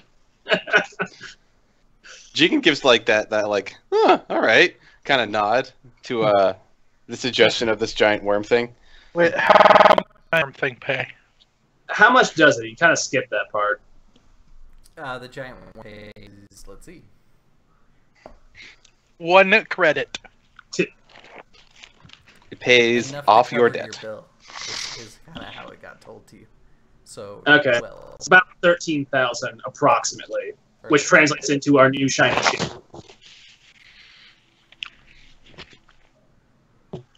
Here's a question I have for you, Taylor. Cletus is even And- kind enough to give you a loanership. And Jigen. If we don't do the rat's job, we cannot get off the station, can we? Well, I mean, we still have our other ship. Jigen, you could probably pull some strings and get a pirate to give you a ship, but you'd have to split the credits with them. Do we still have our old ship or no? It's in stages of being ripped apart. Like, Cletus was putting you through the ringer and forcing your hand to go do something for him. Oh. So, in the absence of... I can get us a ship. In the absence of better work, I think we're killing Darkstar. Whoa, whoa, whoa! We're not killing him, Captain. We're just capturing him and bringing him to a certain address, to the proper Captain. authorities. Captain, I get that you're like a legendary outlaw and all that, but this is professional suicide for you. Yeah, I I'm aware. can get us a ship. Yeah, but we don't know how much... You see, here's the problem. Is that if we take your ship, the ship that you can get us, which I assume would come from your friends, we have to pay them some not insignificant portion of what we find. And we don't even know what we're going to find. What we could find is nothing. It's a legendary ghost ship. We don't have to tell them we found anything. Or everything. We just have to pay. We just have to pay the price of gas. Hey, can we afford the price of gas right now, Taylor? I don't know. How much does gas cost? You could. Yes. It's normally not a problem on an Absalon station, but the further out you get, the fuel becomes more expensive, kind of thing.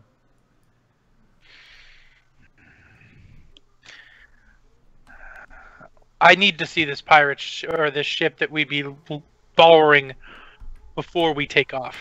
Of course. Wouldn't fly out without letting all three of you look it over. Now, in the meantime, I gotta go hawk this. And he holds up the Doshka. Hmm. Wait a minute. Whatever happened to that relic we got from the planet with the drugged out fuckers? I still got it, Captain. It's that thing. Dhicolot's crystal. Why don't we sell that thing? Here, give it up. Whoa, whoa, whoa! Captain! Can't give this away. I didn't say give it away. I said hawk it. Yeah, that. That is not And- something you hawk, Captain. That is something you hold on to, spread rumors about, Then you develop hawk an it. interest in, Drive up the then price. hawk. Also, Captain, knowing the right people to sell it to would help. People like the Syndicate. I don't think he realizes that the Syndicate is a mafia. Yes, he does not realize this in any way. No, He's that's always out loud. yeah. That's out loud. No, yep. He's just looking at you like all his friends. His friends are just don't. He just doesn't understand why his friends are saying no to this. Give me the device. Jigen, you've been around space pirates long enough to know that Abadar Corp has a outstanding bounty on a piece of tech that went missing. It was a prototype kind of mapping device that went missing on that ship. So far, no one's found it, but while the like bounty for that device is not very high, it's only about 2,000 credits. It would get you an in with Abadar Corp, who controls most all the money inside the station.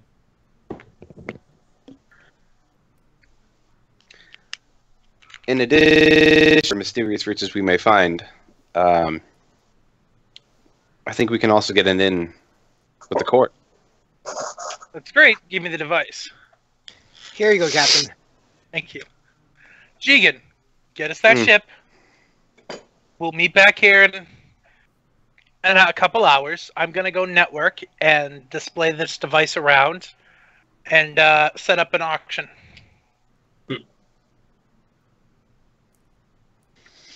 Aye. But I'll set it up for a month from now, so that way they have time to investigate what this fucking thing is. Okay. We may want to look out. That thing's pretty valuable. We sold from some pretty shady people. That's kind of why I'm doing it now, while we're going to be on the pirate ship. Point. Okay. I think to set up a auction at kind of like with people that can actually buy an artifact, we're gonna call it an extended test. So Okay. you can pick any skill you want to kind of basically tell me how to setting up the auction. Eventually, a computer use will need to be made, a diplomacy for basically the ad, and maybe some sort of appropriate like profession or craft type skill. Sure. So first things first is it's gonna be a double blind auction. Okay. If you're familiar with that term. Basically, no one knows who's involved. Double blind means no one knows the buyer and no one knows the seller, and the sellers or the buyers don't know each other. Yep. So you don't know who you're bidding against, and you don't know who you're buying from. Yeah, exactly. So I'm going to do that. That's number one. Number two, I'm going to attempt a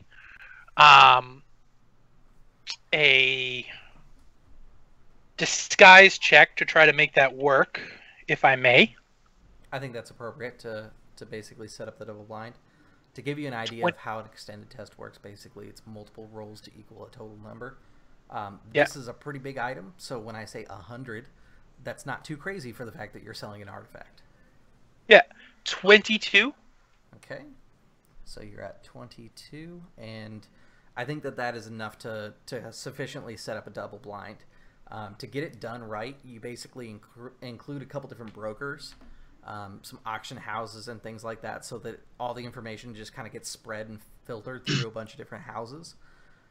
IDs are protected via using like electronic devices for bidding, and the auction houses that's primarily over it is a umbrella underneath the umbrella of Abadar Corp, so it has the best electronic security for your clients and yourselves. Okay. The next will be the diplomacy check to set up the ad, which is 17, 18, 19, 20, 22, 23, 24, 25. Okay. So 47 in total so far. Okay. And use computers to get it posted will be the last check that you could do at this time. Okay. Unless you guys stay for extra days on the station and to make sure that this gets done before you leave. An 18. 18, okay. I was going to say, did you want help with that? Oh. So you are at 65 right now. If you want to continue making tests to make sure that this thing gets set up properly, that you get everybody you want, you can stay longer so that you can make extra tests. But basically each test from this point forward that you make will be another day that you are waiting, which means that the data that Jigen received may go bad in the meantime. Yep, nope. We have time while we're in the drift for me to configure stuff, I would expect. Absolutely. So that's what I'll do when we're underway. Okay. Taylor, you already have coordinates, so there's not even going to be a piloting role for this. It's basically plugging them in. These are very old school coordinates. Like they are like the kind that you'd have to enter digit by digit instead of like doing the calculations and breaking out the astronav computer to assist you. They're very precise. And then you get to the end, it's like plus or minus 1, and you're like, god damn it. So with that in mind, it's going to take you a total of 7 days to get out to where this ship is supposed to be. Okay. Dumb armor augment question before we get on our way. There's an armor augment called Tensile Reinforcement, which lets you treat an item as if it were 5 levels higher for hardness and hit points. Yep. But I can put that in myself. What does that do? You get treated as far as 5 levels higher for harness and hit points? Which would be amazing. Not for your hit points as far as your character is concerned. It would be for like the electronics on your body, which would mean if somebody is doing something like to purposely break your electronics, that's when it would come in handy. So like for example, let's say Jigen took the Doshka he had and just jams it into your cybernetics. It's going to make them more durable to that sort of thing. Still probably worth it. Okay, cool. Alright, so yeah, underway. Okay. While you're underway, you're going to have, I said, how many days? 5? 7. No, 7. That's right, because 5 was the base number and then my D6. So 7 days, which means you guys could make 1 check a day per person towards this auction if you want. Just tell me how you're helping in getting the auction in place. Right now it's 65 out of 100 to complete the action of setting up the auction. I am going to use my criminal background here, my criminal profession. I actually have profession outlaw. Okay. Yes, I'm not the only one who took a profession. It's some kind of criminal background. Thank so you. you're going to post it on your Facebook? No, but I'm going to, back channels and stuff like that. Okay. Let's see. Uh...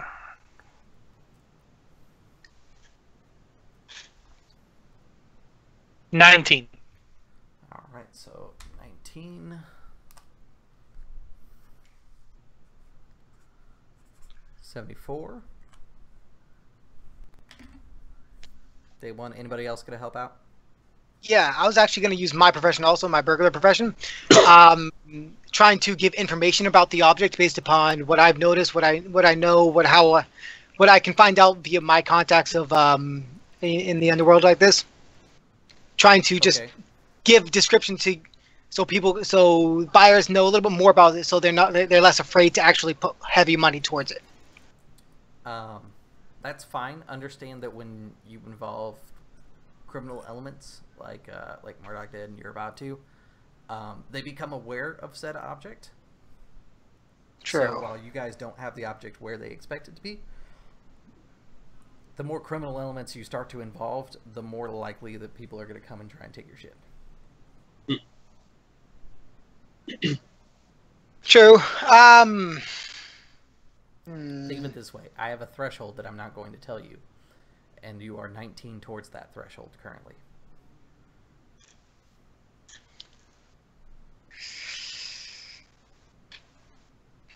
All right. I will. I'm not gonna do that then, because I can't chance that I might ruin it for the. Because I will hit high with my number. Okay. Then I'll put in I'll put in a bluff check then, trying to spruce up the wording of it, using just my own knowledge of it, whether or not I might be embellishing or not. So here's another thing that you could do with bluff checks. You could attempt to basically drive up interest by putting in false bids. That works. I didn't know that was part of that. I thought that would be under diplomacy. No, that's lying. Yeah. I'll go with that. Yeah.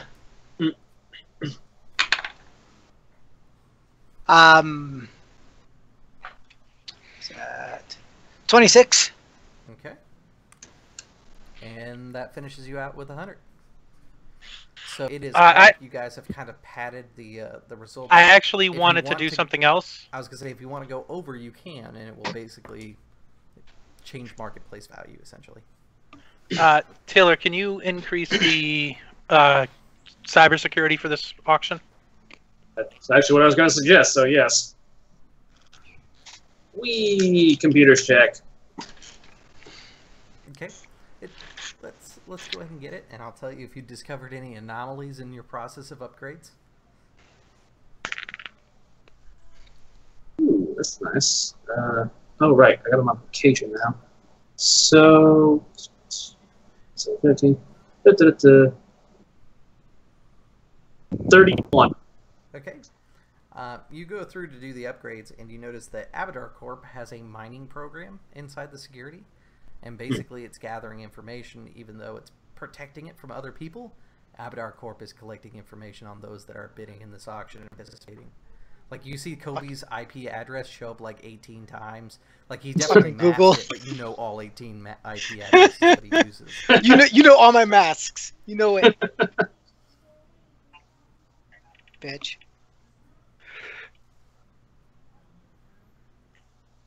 You can fix that with the number that you have, but that's extra information that you gained because your roll was so well.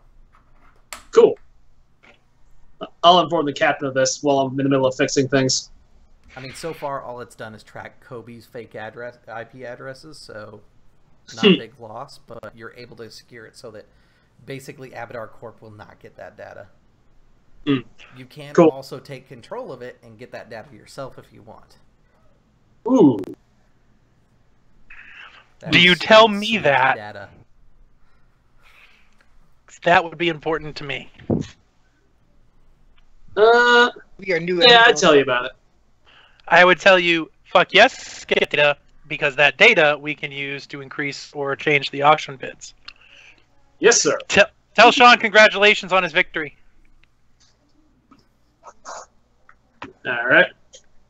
Do you either check for that, or is my 31 good enough? No, you're able to take control of it. Cool.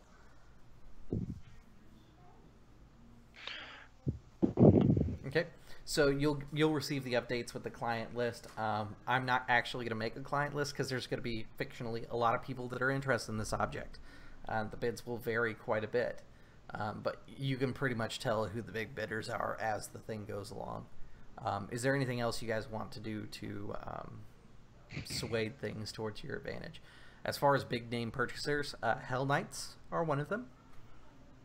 Galorian Knights are one of them. And Abadar Corp are one of them. And then there is a single buyer that is... let me think here. Except they don't know they're bidding against each other, which is kind of hilarious. I mean, they're big corporations / They probably assume know that the others are involved, but you have solid proof that they're all bidding against each other. There is a woman named Amiri who's also bidding, and she's keeping up with the Corporations Act.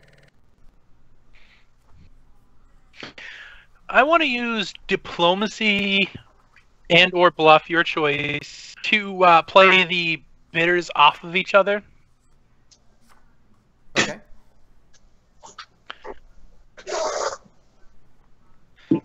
So you're going to basically send them emails that like mask your identity and feed them information about each other's bids and stuff? Yep. Okay. I will make Taylor, I will ask Taylor if he doesn't mind sending these out as messages, basically accidentally leak the bids. Here's the email that I've written up, and you secure it for me. The email that I've written up will garner us a 28 total as my test. Okay. So you're not going to see direct results of that for a little while, but you've kind of set the ball in motion.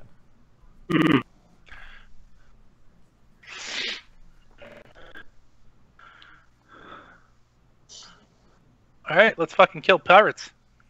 I don't think we were killed. No, let's steal from pirates. Basically. Yeah. Let's go be the bad guys. I don't want to steal from pirates. Yeah, no, that's what the syndicate is, there, buddy.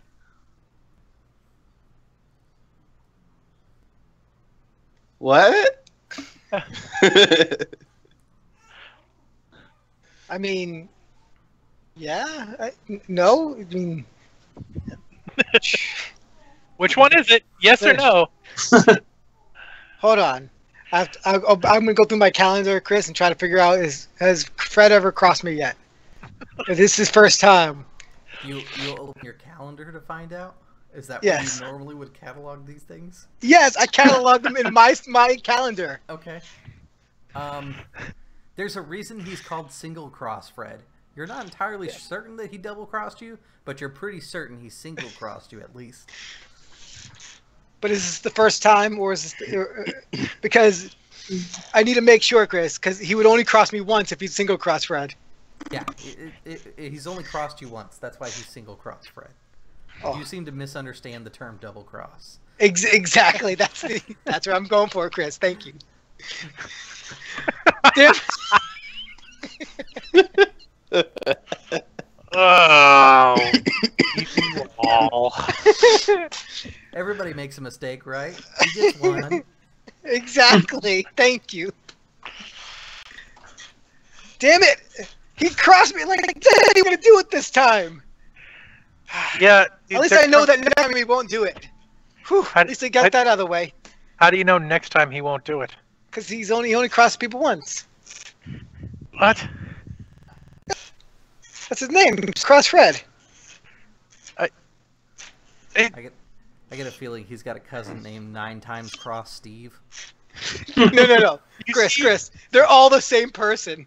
They're all the same one. You see he's starting to have a tick with his eye. All of a sudden, he's like, I smell toast. Am I having a stroke? I'm gonna pat the captain on the shoulder. I'm gonna go get us a ship. And I'll leave. Am I having... No, we're already in the drift. Oh, are we? You guys have taken a pirate. The best way to describe this is like a slip, kind of. It's a fast ship. It's armed way more than it should be, but it has like no sensors, like because they just wanted more room for guns and gun controls.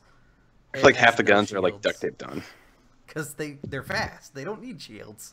Like, this is what the pirate captain is telling you. He's like, basically, we need a lot of guns and a lot of speed, and that's what you've boarded. Taylor, you don't feel safe at all. Like, they don't even have basic computers on board here. They're doing this like analog. Oh They're not god. even sure how they're traveling through the drift at this point. Stick and rudder, man. Stick and rudder. I'm gonna like Oh, do actually- little things like remind Taylor how close we are to the drift. Like I'm gonna take him over to a point in the hull and be like, Taylor, put your hand up against the hull right here. And he's like, what? Okay. And I'm like, There's 4, like this wobbled 6 reality inches. that breaches the hull for a moment while your hand's on the wall. It's like, did you realize this ship hull breaches? I'm the one who's still the most likely to survive, right? Once Says the your wobble ass. of the warp comes through and like leaves, like butterflies scatter about the cabin. Because you know, be it's fair, you say that like it's chaos never happened magic in before. space. So Chris, it's chaos. These dudes are pretty. These guys are a lot better than people expect. I mean, they're able to fly the drift without any computers. I mean, think about it. They do have a drift engine, but that's basically it. But it's pretty analog. A lot of the stuff They, that they they do. turn it on and they steer it by eye. They Yeah. fly space via eye, and they're somehow still living. Yeah, they're Told you. they're pretty boss when it comes to navigation, though. Just saying. Stick It's and like- rudder. Exactly. They use astro navigation in space. They have an astro lab. The fact that they No, still no, they just have, like- and they break out old charts and shit. They have like a stack of Ah. 100 charts. Like this chart is for point in space. This chart is for During this point in time, too, space. 'cause it's that Yeah. very specific. God, how did you organics manage to get off planet, honestly? originally with computers. Yeah, I'm Can't gonna, figure like- out these guys. I'm gonna like point This at the is a stack of total papers. step backwards. Ingenuity and effort Hmm. and a whole lot of luck. Is this ship still made out of wood? I'm so confused. That part No. is. A lot of dead bodies, I It's imagine. still a steel ship, but basically it's a flying coffin with guns attached to it. It's pretty ridiculous. I feel right at home. When you guys exit the warp, nothing terrible comes through with you. There is the problem of like butterflies all over the cabin inside, though. Like they're just fucking everywhere. Completely harmless, but you gotta deal with it. I start capturing the butterflies. Jigen might want them for his garden. I want the butterflies to attract women. See, we get more butterflies, we get more women for captaining. Get more butterflies for Jigen. See, good friend I am. Okay. He says that out loud. This is like justifying his ridiculous act to himself. So the ship. Which, I love that idea of just the rat folk talking about how good of a friend he is out loud to no one in particular. Yep. The derelict ship, the Quietus, is in front of you. It's kind of a large battleship. Kind of the best way to describe it. Let me see, what frame would that be?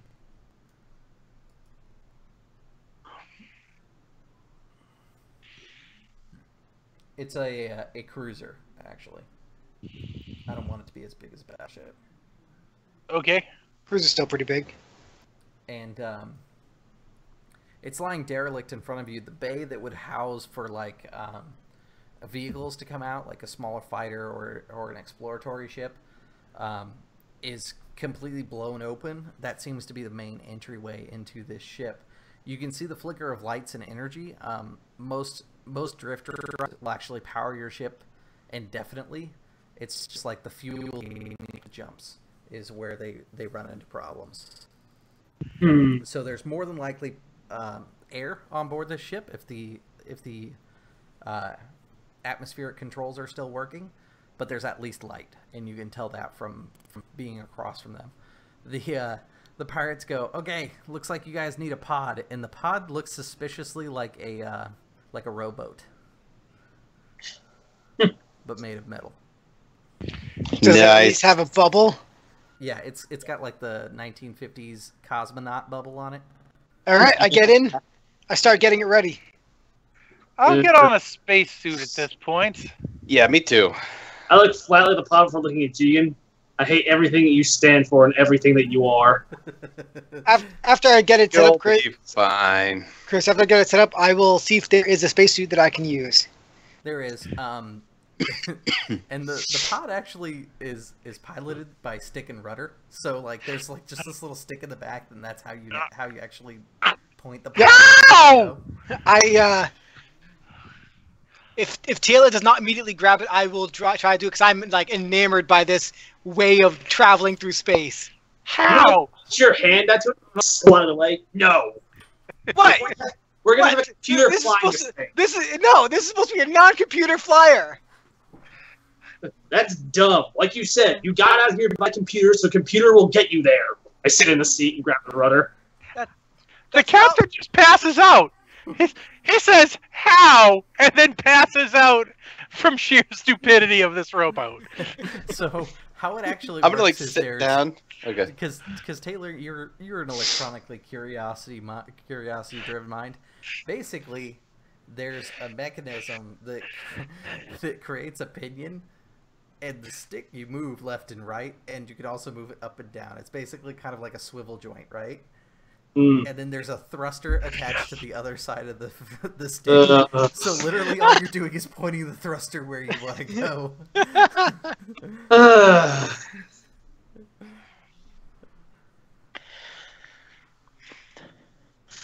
On the bright side, the pod can be directed, which is unusual for a lot of pods. Usually they just shoot out straight, and then they arc their way over to a planet. And hope for the best. I was hoping that you were going to put, like, jet thrusters on oars, Chris. And that they only work via kinetic motion. So as you actually, use them to try out a boat. Space-time rudders. Exactly. Alright, well, I take us over. Okay. I say our first step is we find engineering. Make sure we can breathe.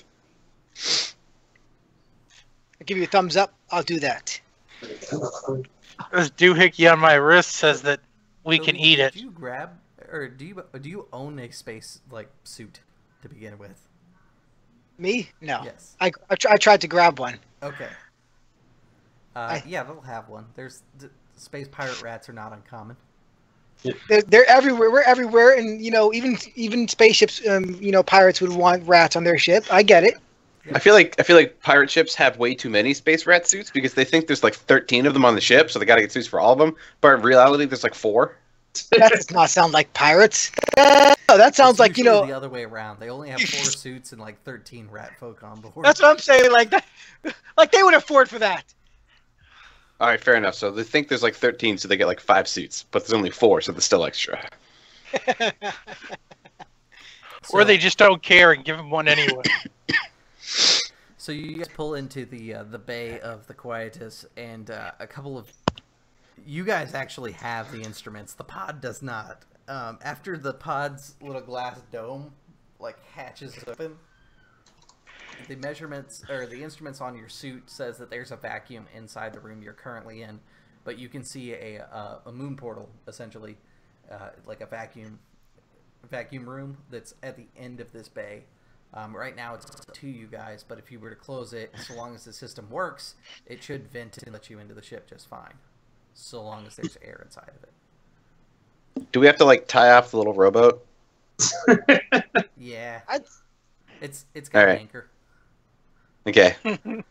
got- How? Hey, that doesn't work. It's a magnetic anchor. It's a magnet. Yeah, it's a magnetic anchor. Clicks to the ship. God, it's like you've never been on a pirate ship before. You're like, Never. I've never been on a pirate ship this antiquated before. Oh, these are the best. Oh, I miss these days.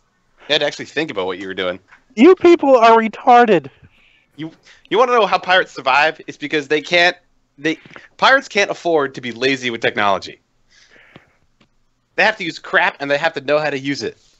They can't just push a button and get fed. We can't So, either. We have to Taylor, actually you grab the had food some first. time to think about this. There's actually a little bit of in the pirate's design. Because the ship is so antiquated, it actually won't come up on sensors and things like that as a ship. Like, it gets read as junk debris. So, like, the only way to spot a pirate ship is to visually spot them when they're like this. So pirate ships bring everybody down to their level to fight them. Yeah. Fucking genius. Use your technology against you. No, do not encourage him, Nine. Hey, whoa! I was just thinking that maybe I could create. We can, come up with something in case we need to escape from people for a little bit. Where they, Captain. Called Get in trouble. EMC. Or ECM, excuse me. It's not the same thing. It is exactly the same thing. Yes, they are using a very primitive version of electronic countermeasures. It is literally the same thing. By not having electronics. Exactly. I mean, you could do the thing by hiding in an asteroid and turning everything off. Yeah, but they get to move. Yeah. I'm done with this conversation. I'm moving through to the moon portal. Okay. I take out my laser pistol. Everybody else moving to the moon portal. Yeah, it's gonna make sure we're Yeah. secure. Okay. My laser pistol is actually loaded and has a firing pin in it. All Yeah. right. Taylor, what is your base computer like if you make no rolls? Let's take a look. 13. 13. That's enough to activate the doors without having to make any roll. Yeah. You go over to the panel and there's some loose wiring, and you can see where basically people have been jump starting this panel to get in and out. You could actually fix it if you want to make a roll, or you could just like touch the wire, do like everybody else has done for a couple 100 years now.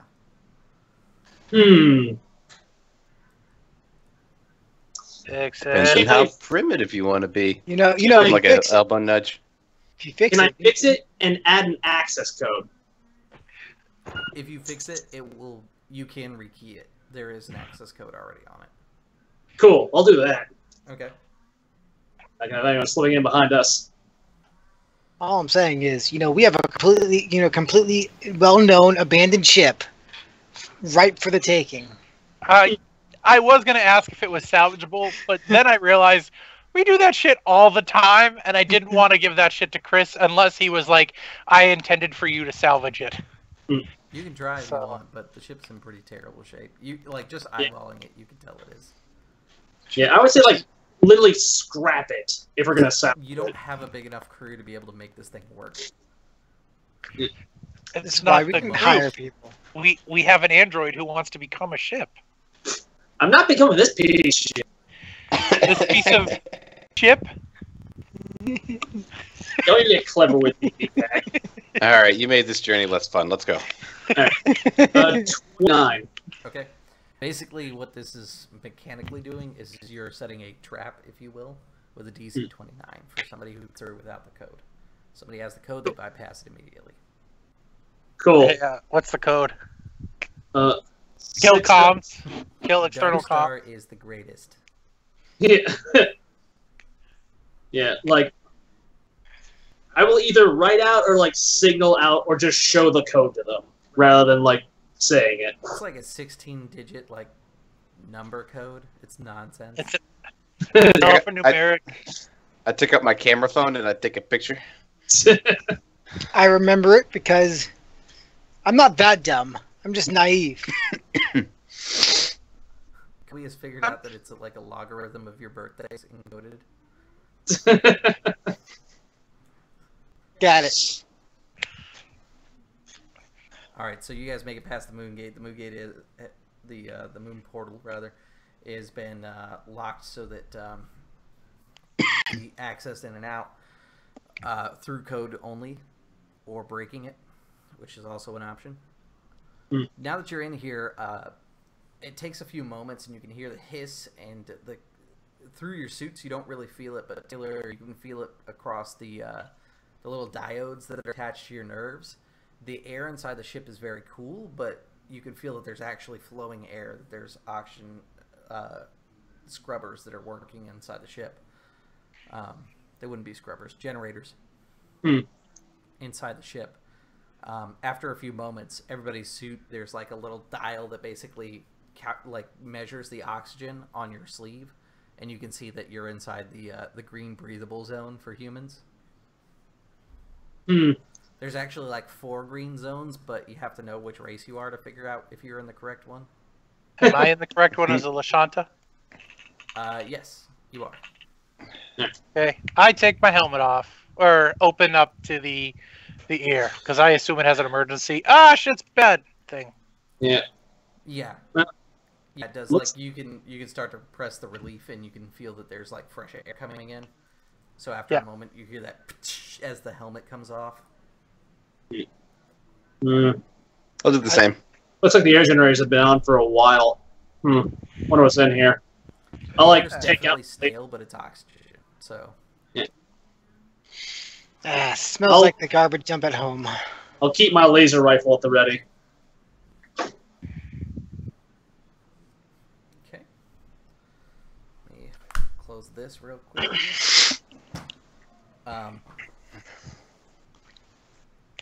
Make a wisdom save for everybody. All right. I can do this. I can do this. I can do this. I have a non-natural 20. I have a 21. I have a 15. 18. So 16 and above. Something doesn't feel right here. You can't quite put your finger on it, but it's in this moment that you feel like there is some truth to the idea that this might be like a ghost ship, and that weird shit happens here. But you're wise enough to understand that it's probably more complicated than ghosts, but you'll have to find out as you go through. For 15 and below, shit feels real scary in here, bro. It feels like the place might be haunted. You're definitely positive it's haunted. Way to be shaggy. I look around and I say, no reason they call this a ghost ship, or I get why they call this a ghost ship. I mean, it's totally a real ship. I mean, ghosts could maybe be on it, but the ship itself is real. Not a ghost at all. Maybe Look at ghosts this. operate it. Nine, you're an idiot. I think he's onto something. I will cast Detect Magic and sweep it across the ship. See if I find any, like, obviously magical signatures. Okay. You said sweep it across the ship.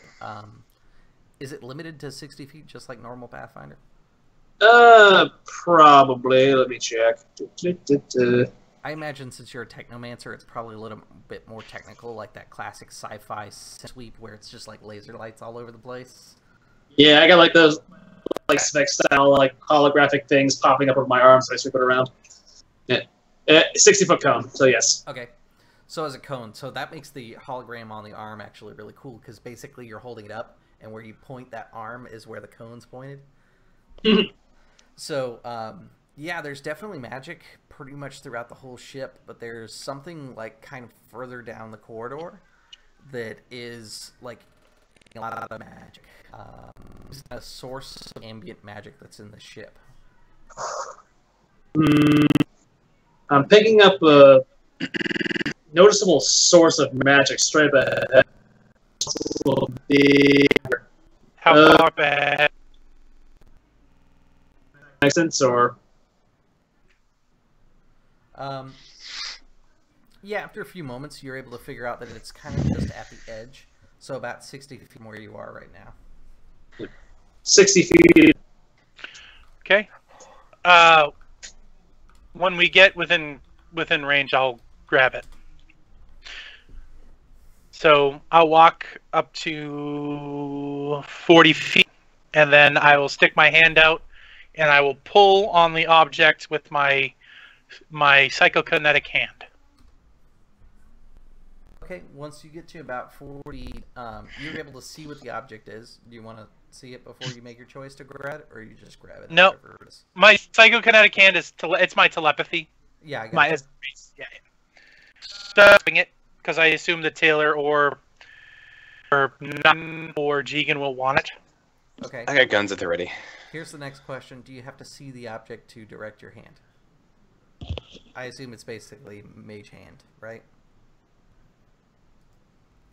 You point your finger at a target object, gaining the ability to lift it, move it at will from a distance. You can't perform complex actions such as firing a gun on a computer, but you can shut a mechanical door or lid and work a simple button. No, doesn't say you need. So are you personally not see this thing, or you just? No, I'm standing out in the middle, just kind of like. What you see is kind of this large open bay. It has multiple entrance exits kind of around it. Inside the center of this bay is like a dropped out floor area. Essentially, you're on the second floor. The bay would house something in the middle, and you're not really sure what its original purpose is, but there's this large kind of sickly looking tree that has branches that come out, and there's these vines that dangle down with these glowing, like bioluminescent orbs. So your telekinetic hand cannot pick up the whole tree, so what are you going to pick up? I'm just going to. It's too large. Let's see if I can get a branch, and then I'll try to snap a branch and pull it back. I will not touch it. I'll leave it floating in the air when it gets to us. Okay. If it gets to us. So you break off a branch, and because you're doing it telekinetically, you can almost feel like someone is screaming in the brain when the branch comes off, but it dies off instantly. It's just like this full force scream for about a second, and then it stops. I will detect thoughts. Okay. When you go to detect thoughts, it's weird. Like, if you detect thoughts on an object, there's like this feeling that you get that, hey, that's an object, it doesn't have thoughts. This thing feels like it has the ability to have thoughts, but has none at the moment. Okay. I will speak in people's minds, and I will tell you that there's a small branch coming towards us. It can think.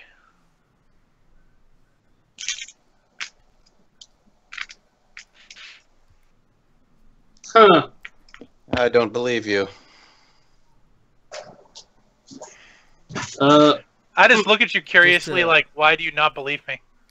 Just to be kind of thorough about it, this tree is basically like a like one of those trees in the south that basically has those long, like droopy, like vine-like arms, but they have these big bulbous, like glowing bioluminescence down. It looks mostly bare, other than a few of them that are still left. Right. Could I make a mysticism roll to see if I know anything about possibly sentient glowing magic tree things? Sure.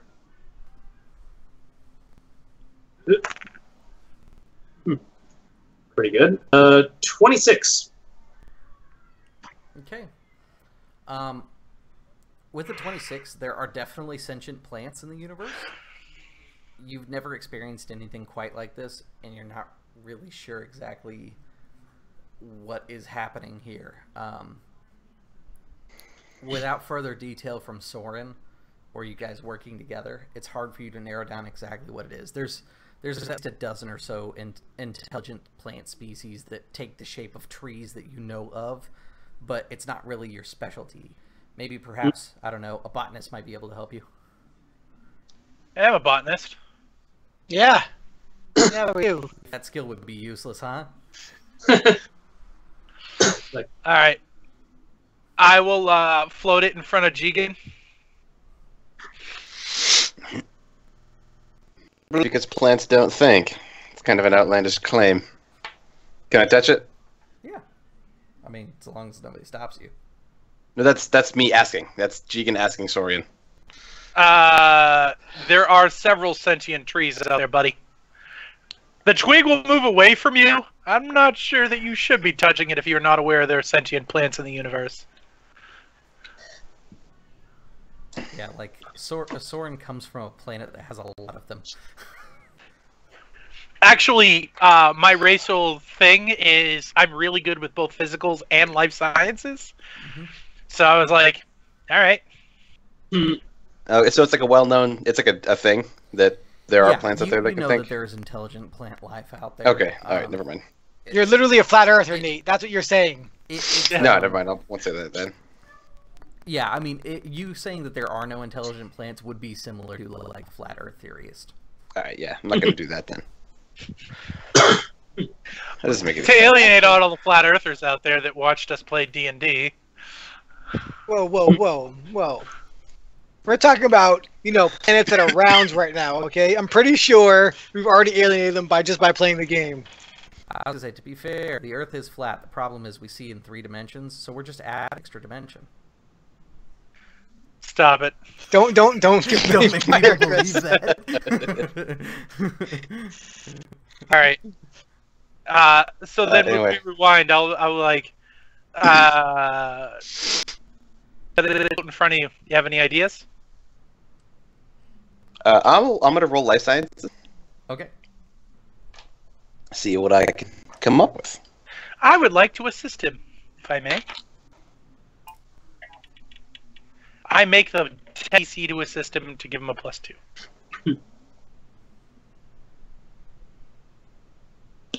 That comes up to a 25. Okay, with a 25,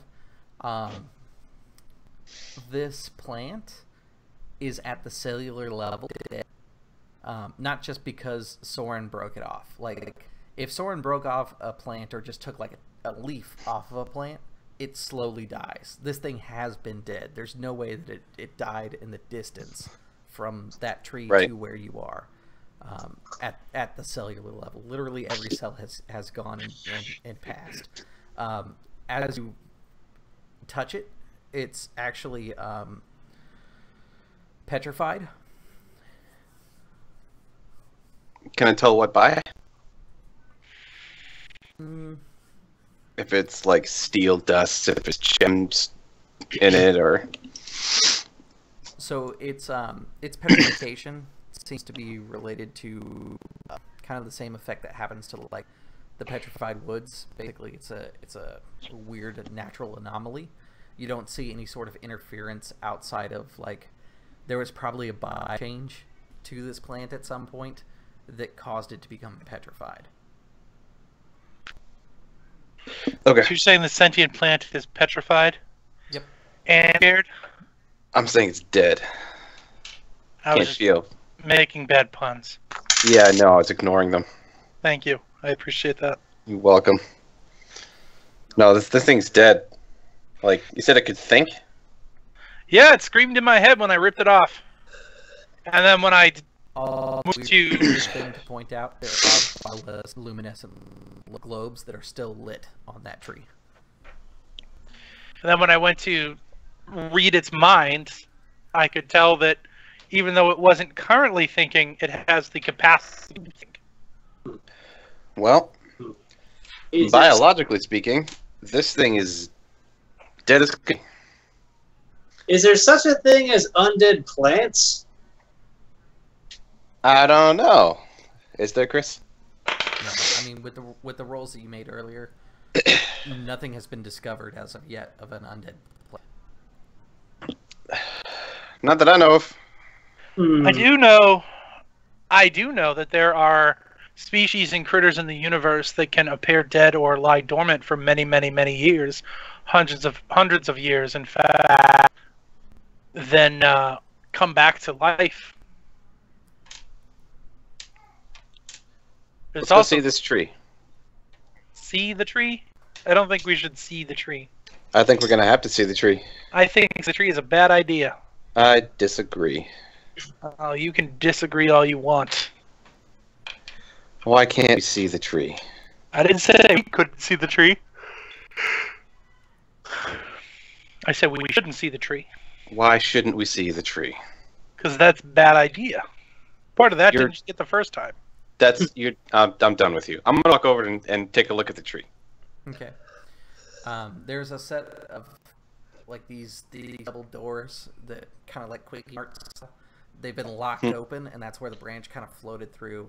As soon as you kind of step through, you can feel the best way is like an arcane energy to the air inside the room that you've stepped in. It's mainly tingly. Emergency lights inside the entire ship, which has been countering this whole time. But you can see where there's this room is kind of an octagon shape. There are kind of an old style of lighting. It's very Baroque general, but there are these what look to be kind of crystalline structures that are designed to look like flame sconces attached to each of the main corridors to get out of here. You're kind of at the top of the stairs. There's the second that goes around the whole thing, and then there are, let's see, the way you came plus each side of the octagon pathways, and you can see that they lead down some stairs. The one that's directly across from you is blocked by this dehydrated kind of petrified tree thing. But on each side of the major walkway is one of these crystalline sconce things. Okay. Does the tree look like it was growing naturally and became this, or like it broke through the floor or something? Until you get closer, it's hard to tell. It's definitely embedded into the floor, but you're not sure if it's embedded into the floor by design until you get closer to it, or if it like broke through. I am going to approach. Okay. So we originally needed to stop at 11. If you guys are okay with it, I'm going to take us to 11:30 since we started a little late. Just make sure that we get our full 3 hours. Cool. Okay. No! Yeah, that's fine. Cool. So you go up to approach. Give me a perception check. This will kind of determine how much information you're able to glean from its root structure. Okay. All right. I got a 15. You said you got a 50? 1-5. Okay. Let me do something real quick here.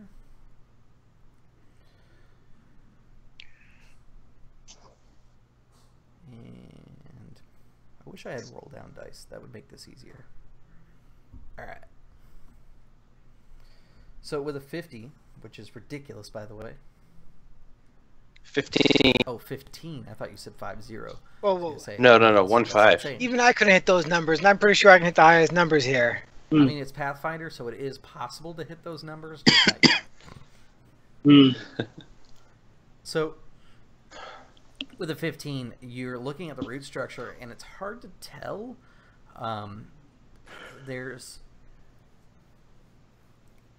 It looks like by design, if you had to venture a guess. You're not familiar with this growing concept because it looks like the roots are embedded into the actual ship. Okay. But how it pierced its way through steel is because looking at it, it pierced its way through. It didn't come up. That you can easily tell.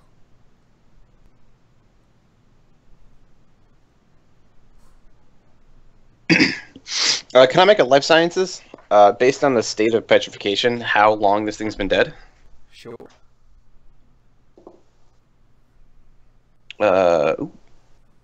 22. With a 22, from what it looks like, it has probably been dead for about 2,000 years, if you were to venture a guess, which would make it pre-gap by quite a bit.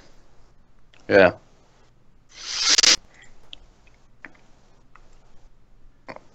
So you know how I said this thing's dead? Yeah. Been dead for a while. That's great that you think it's dead, but something screamed out when I grabbed it, and I can definitely detect thoughts. Look, I don't know what you can do with your magicy magicness, but cellularly, magic. This thing's dead. It's not magic. Cellularly, this thing's dead. I don't care what's in it.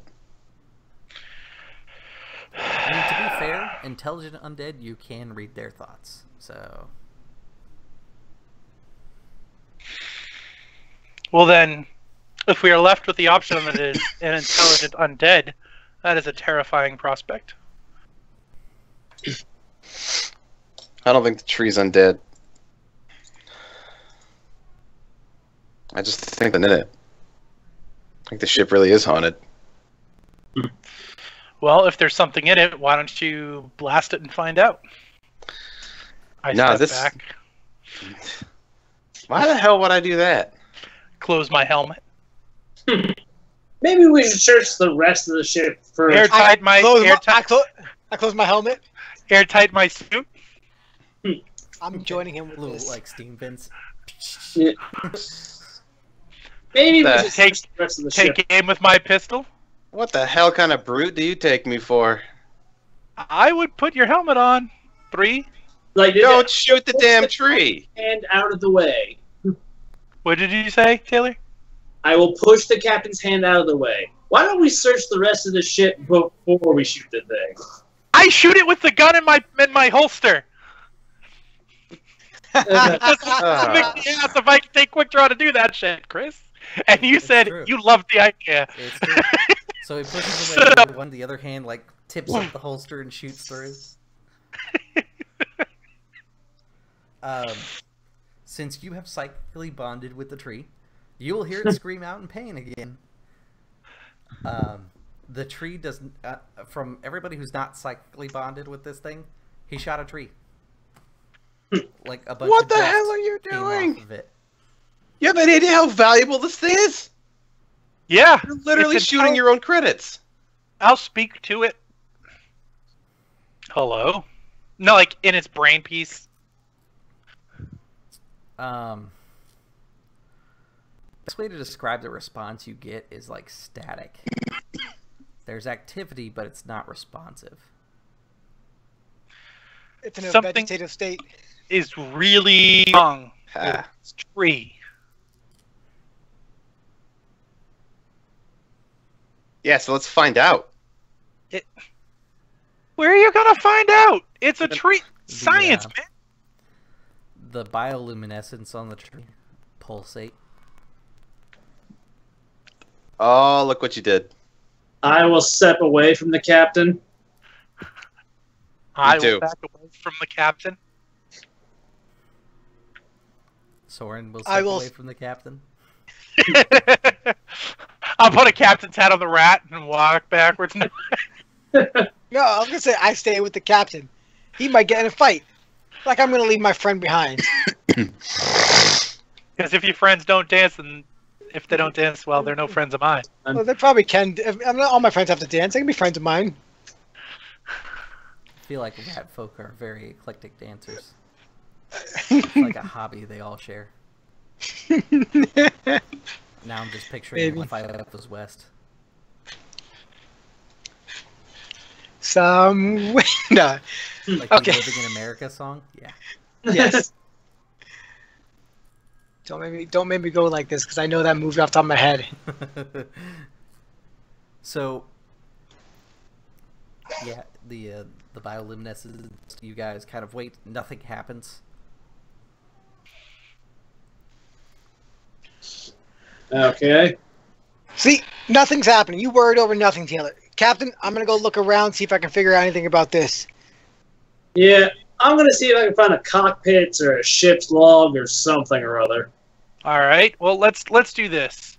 Split up, gang. Scooby Scooby and myself, I mean, 9 and myself, will go in this direction.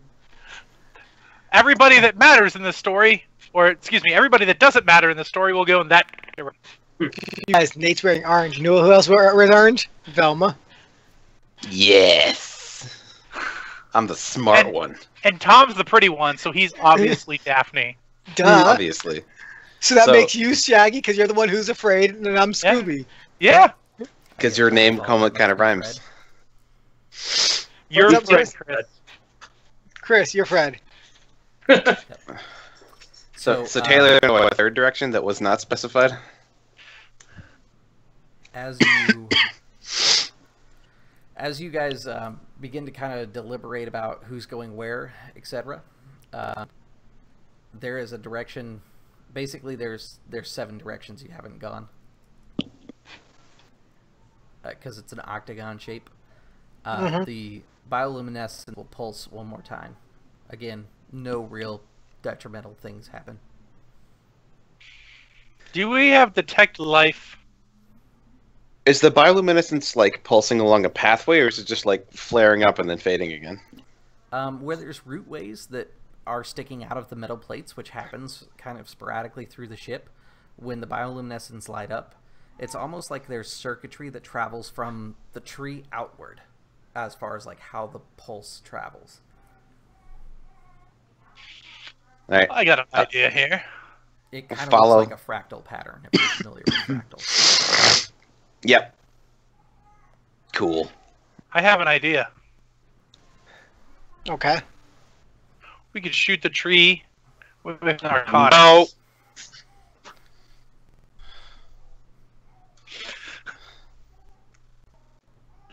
Why no? Why always no with Eugene? It's not always no. Oh my god. Do you want to be completely broke after this venture? Yes. Then get off. Go back to the pirates and let them rob you blind. You're talking about being... I would rather be broke after this adventure than die. Then don't shoot the damn tree. It's solve both those problems. The bioluminescence pulse. Let's go, Scooby. Who's Scooby? Oh, You. that's great. That's a great nickname. I'm just gonna go find the cockpit. I'm gonna go with Taylor. We're gonna go down to fight ghosts. Okay. All right. The camera stays in the room as you all kind of split up and look for things. Jigen, are you staying in the room or are you looking for something? I'm going with Taylor. Okay. So as you guys split up, camera stays inside the tree room, and the bioluminescence pulse one more time, and the crystal sconces come alive, and the ship seems to be in better repair. The tree itself looks alive and well. It has plenty now. The bioluminescence that were on there appear in sort of large, like kind of pear-shaped fruit. That's quite a bit bigger, and it's kind of like got this like sappy interior that you can see through like a clear protective layer. And there's music playing as the scene closes out. I'm actually going to close it here because I wanted to reveal the fact that something weird's going down in this ship, and that'll be the close of the episode. I get it. It's the Tree of Might. Cool. It's the Christmas tree of might. So that is all we have for today. For everybody who tuned in, thanks a lot. You guys know of the crew, buy guns of Vix online and such stuff. And I don't really have anything to promote at the moment other than I will be playing a Song of Ice and Fire set not in Westeros. Alternating Wednesdays for Blades in the Dark, starting pretty, so that'll be cool. So make sure you check that out. That's going to be on Jeff Doty's channel, who's in Blades in the Dark. It's called Counterbalance, and that'll be every other Wednesday. So from all of us here at Drop Dice, thanks for tuning in, and as always, Catch you all.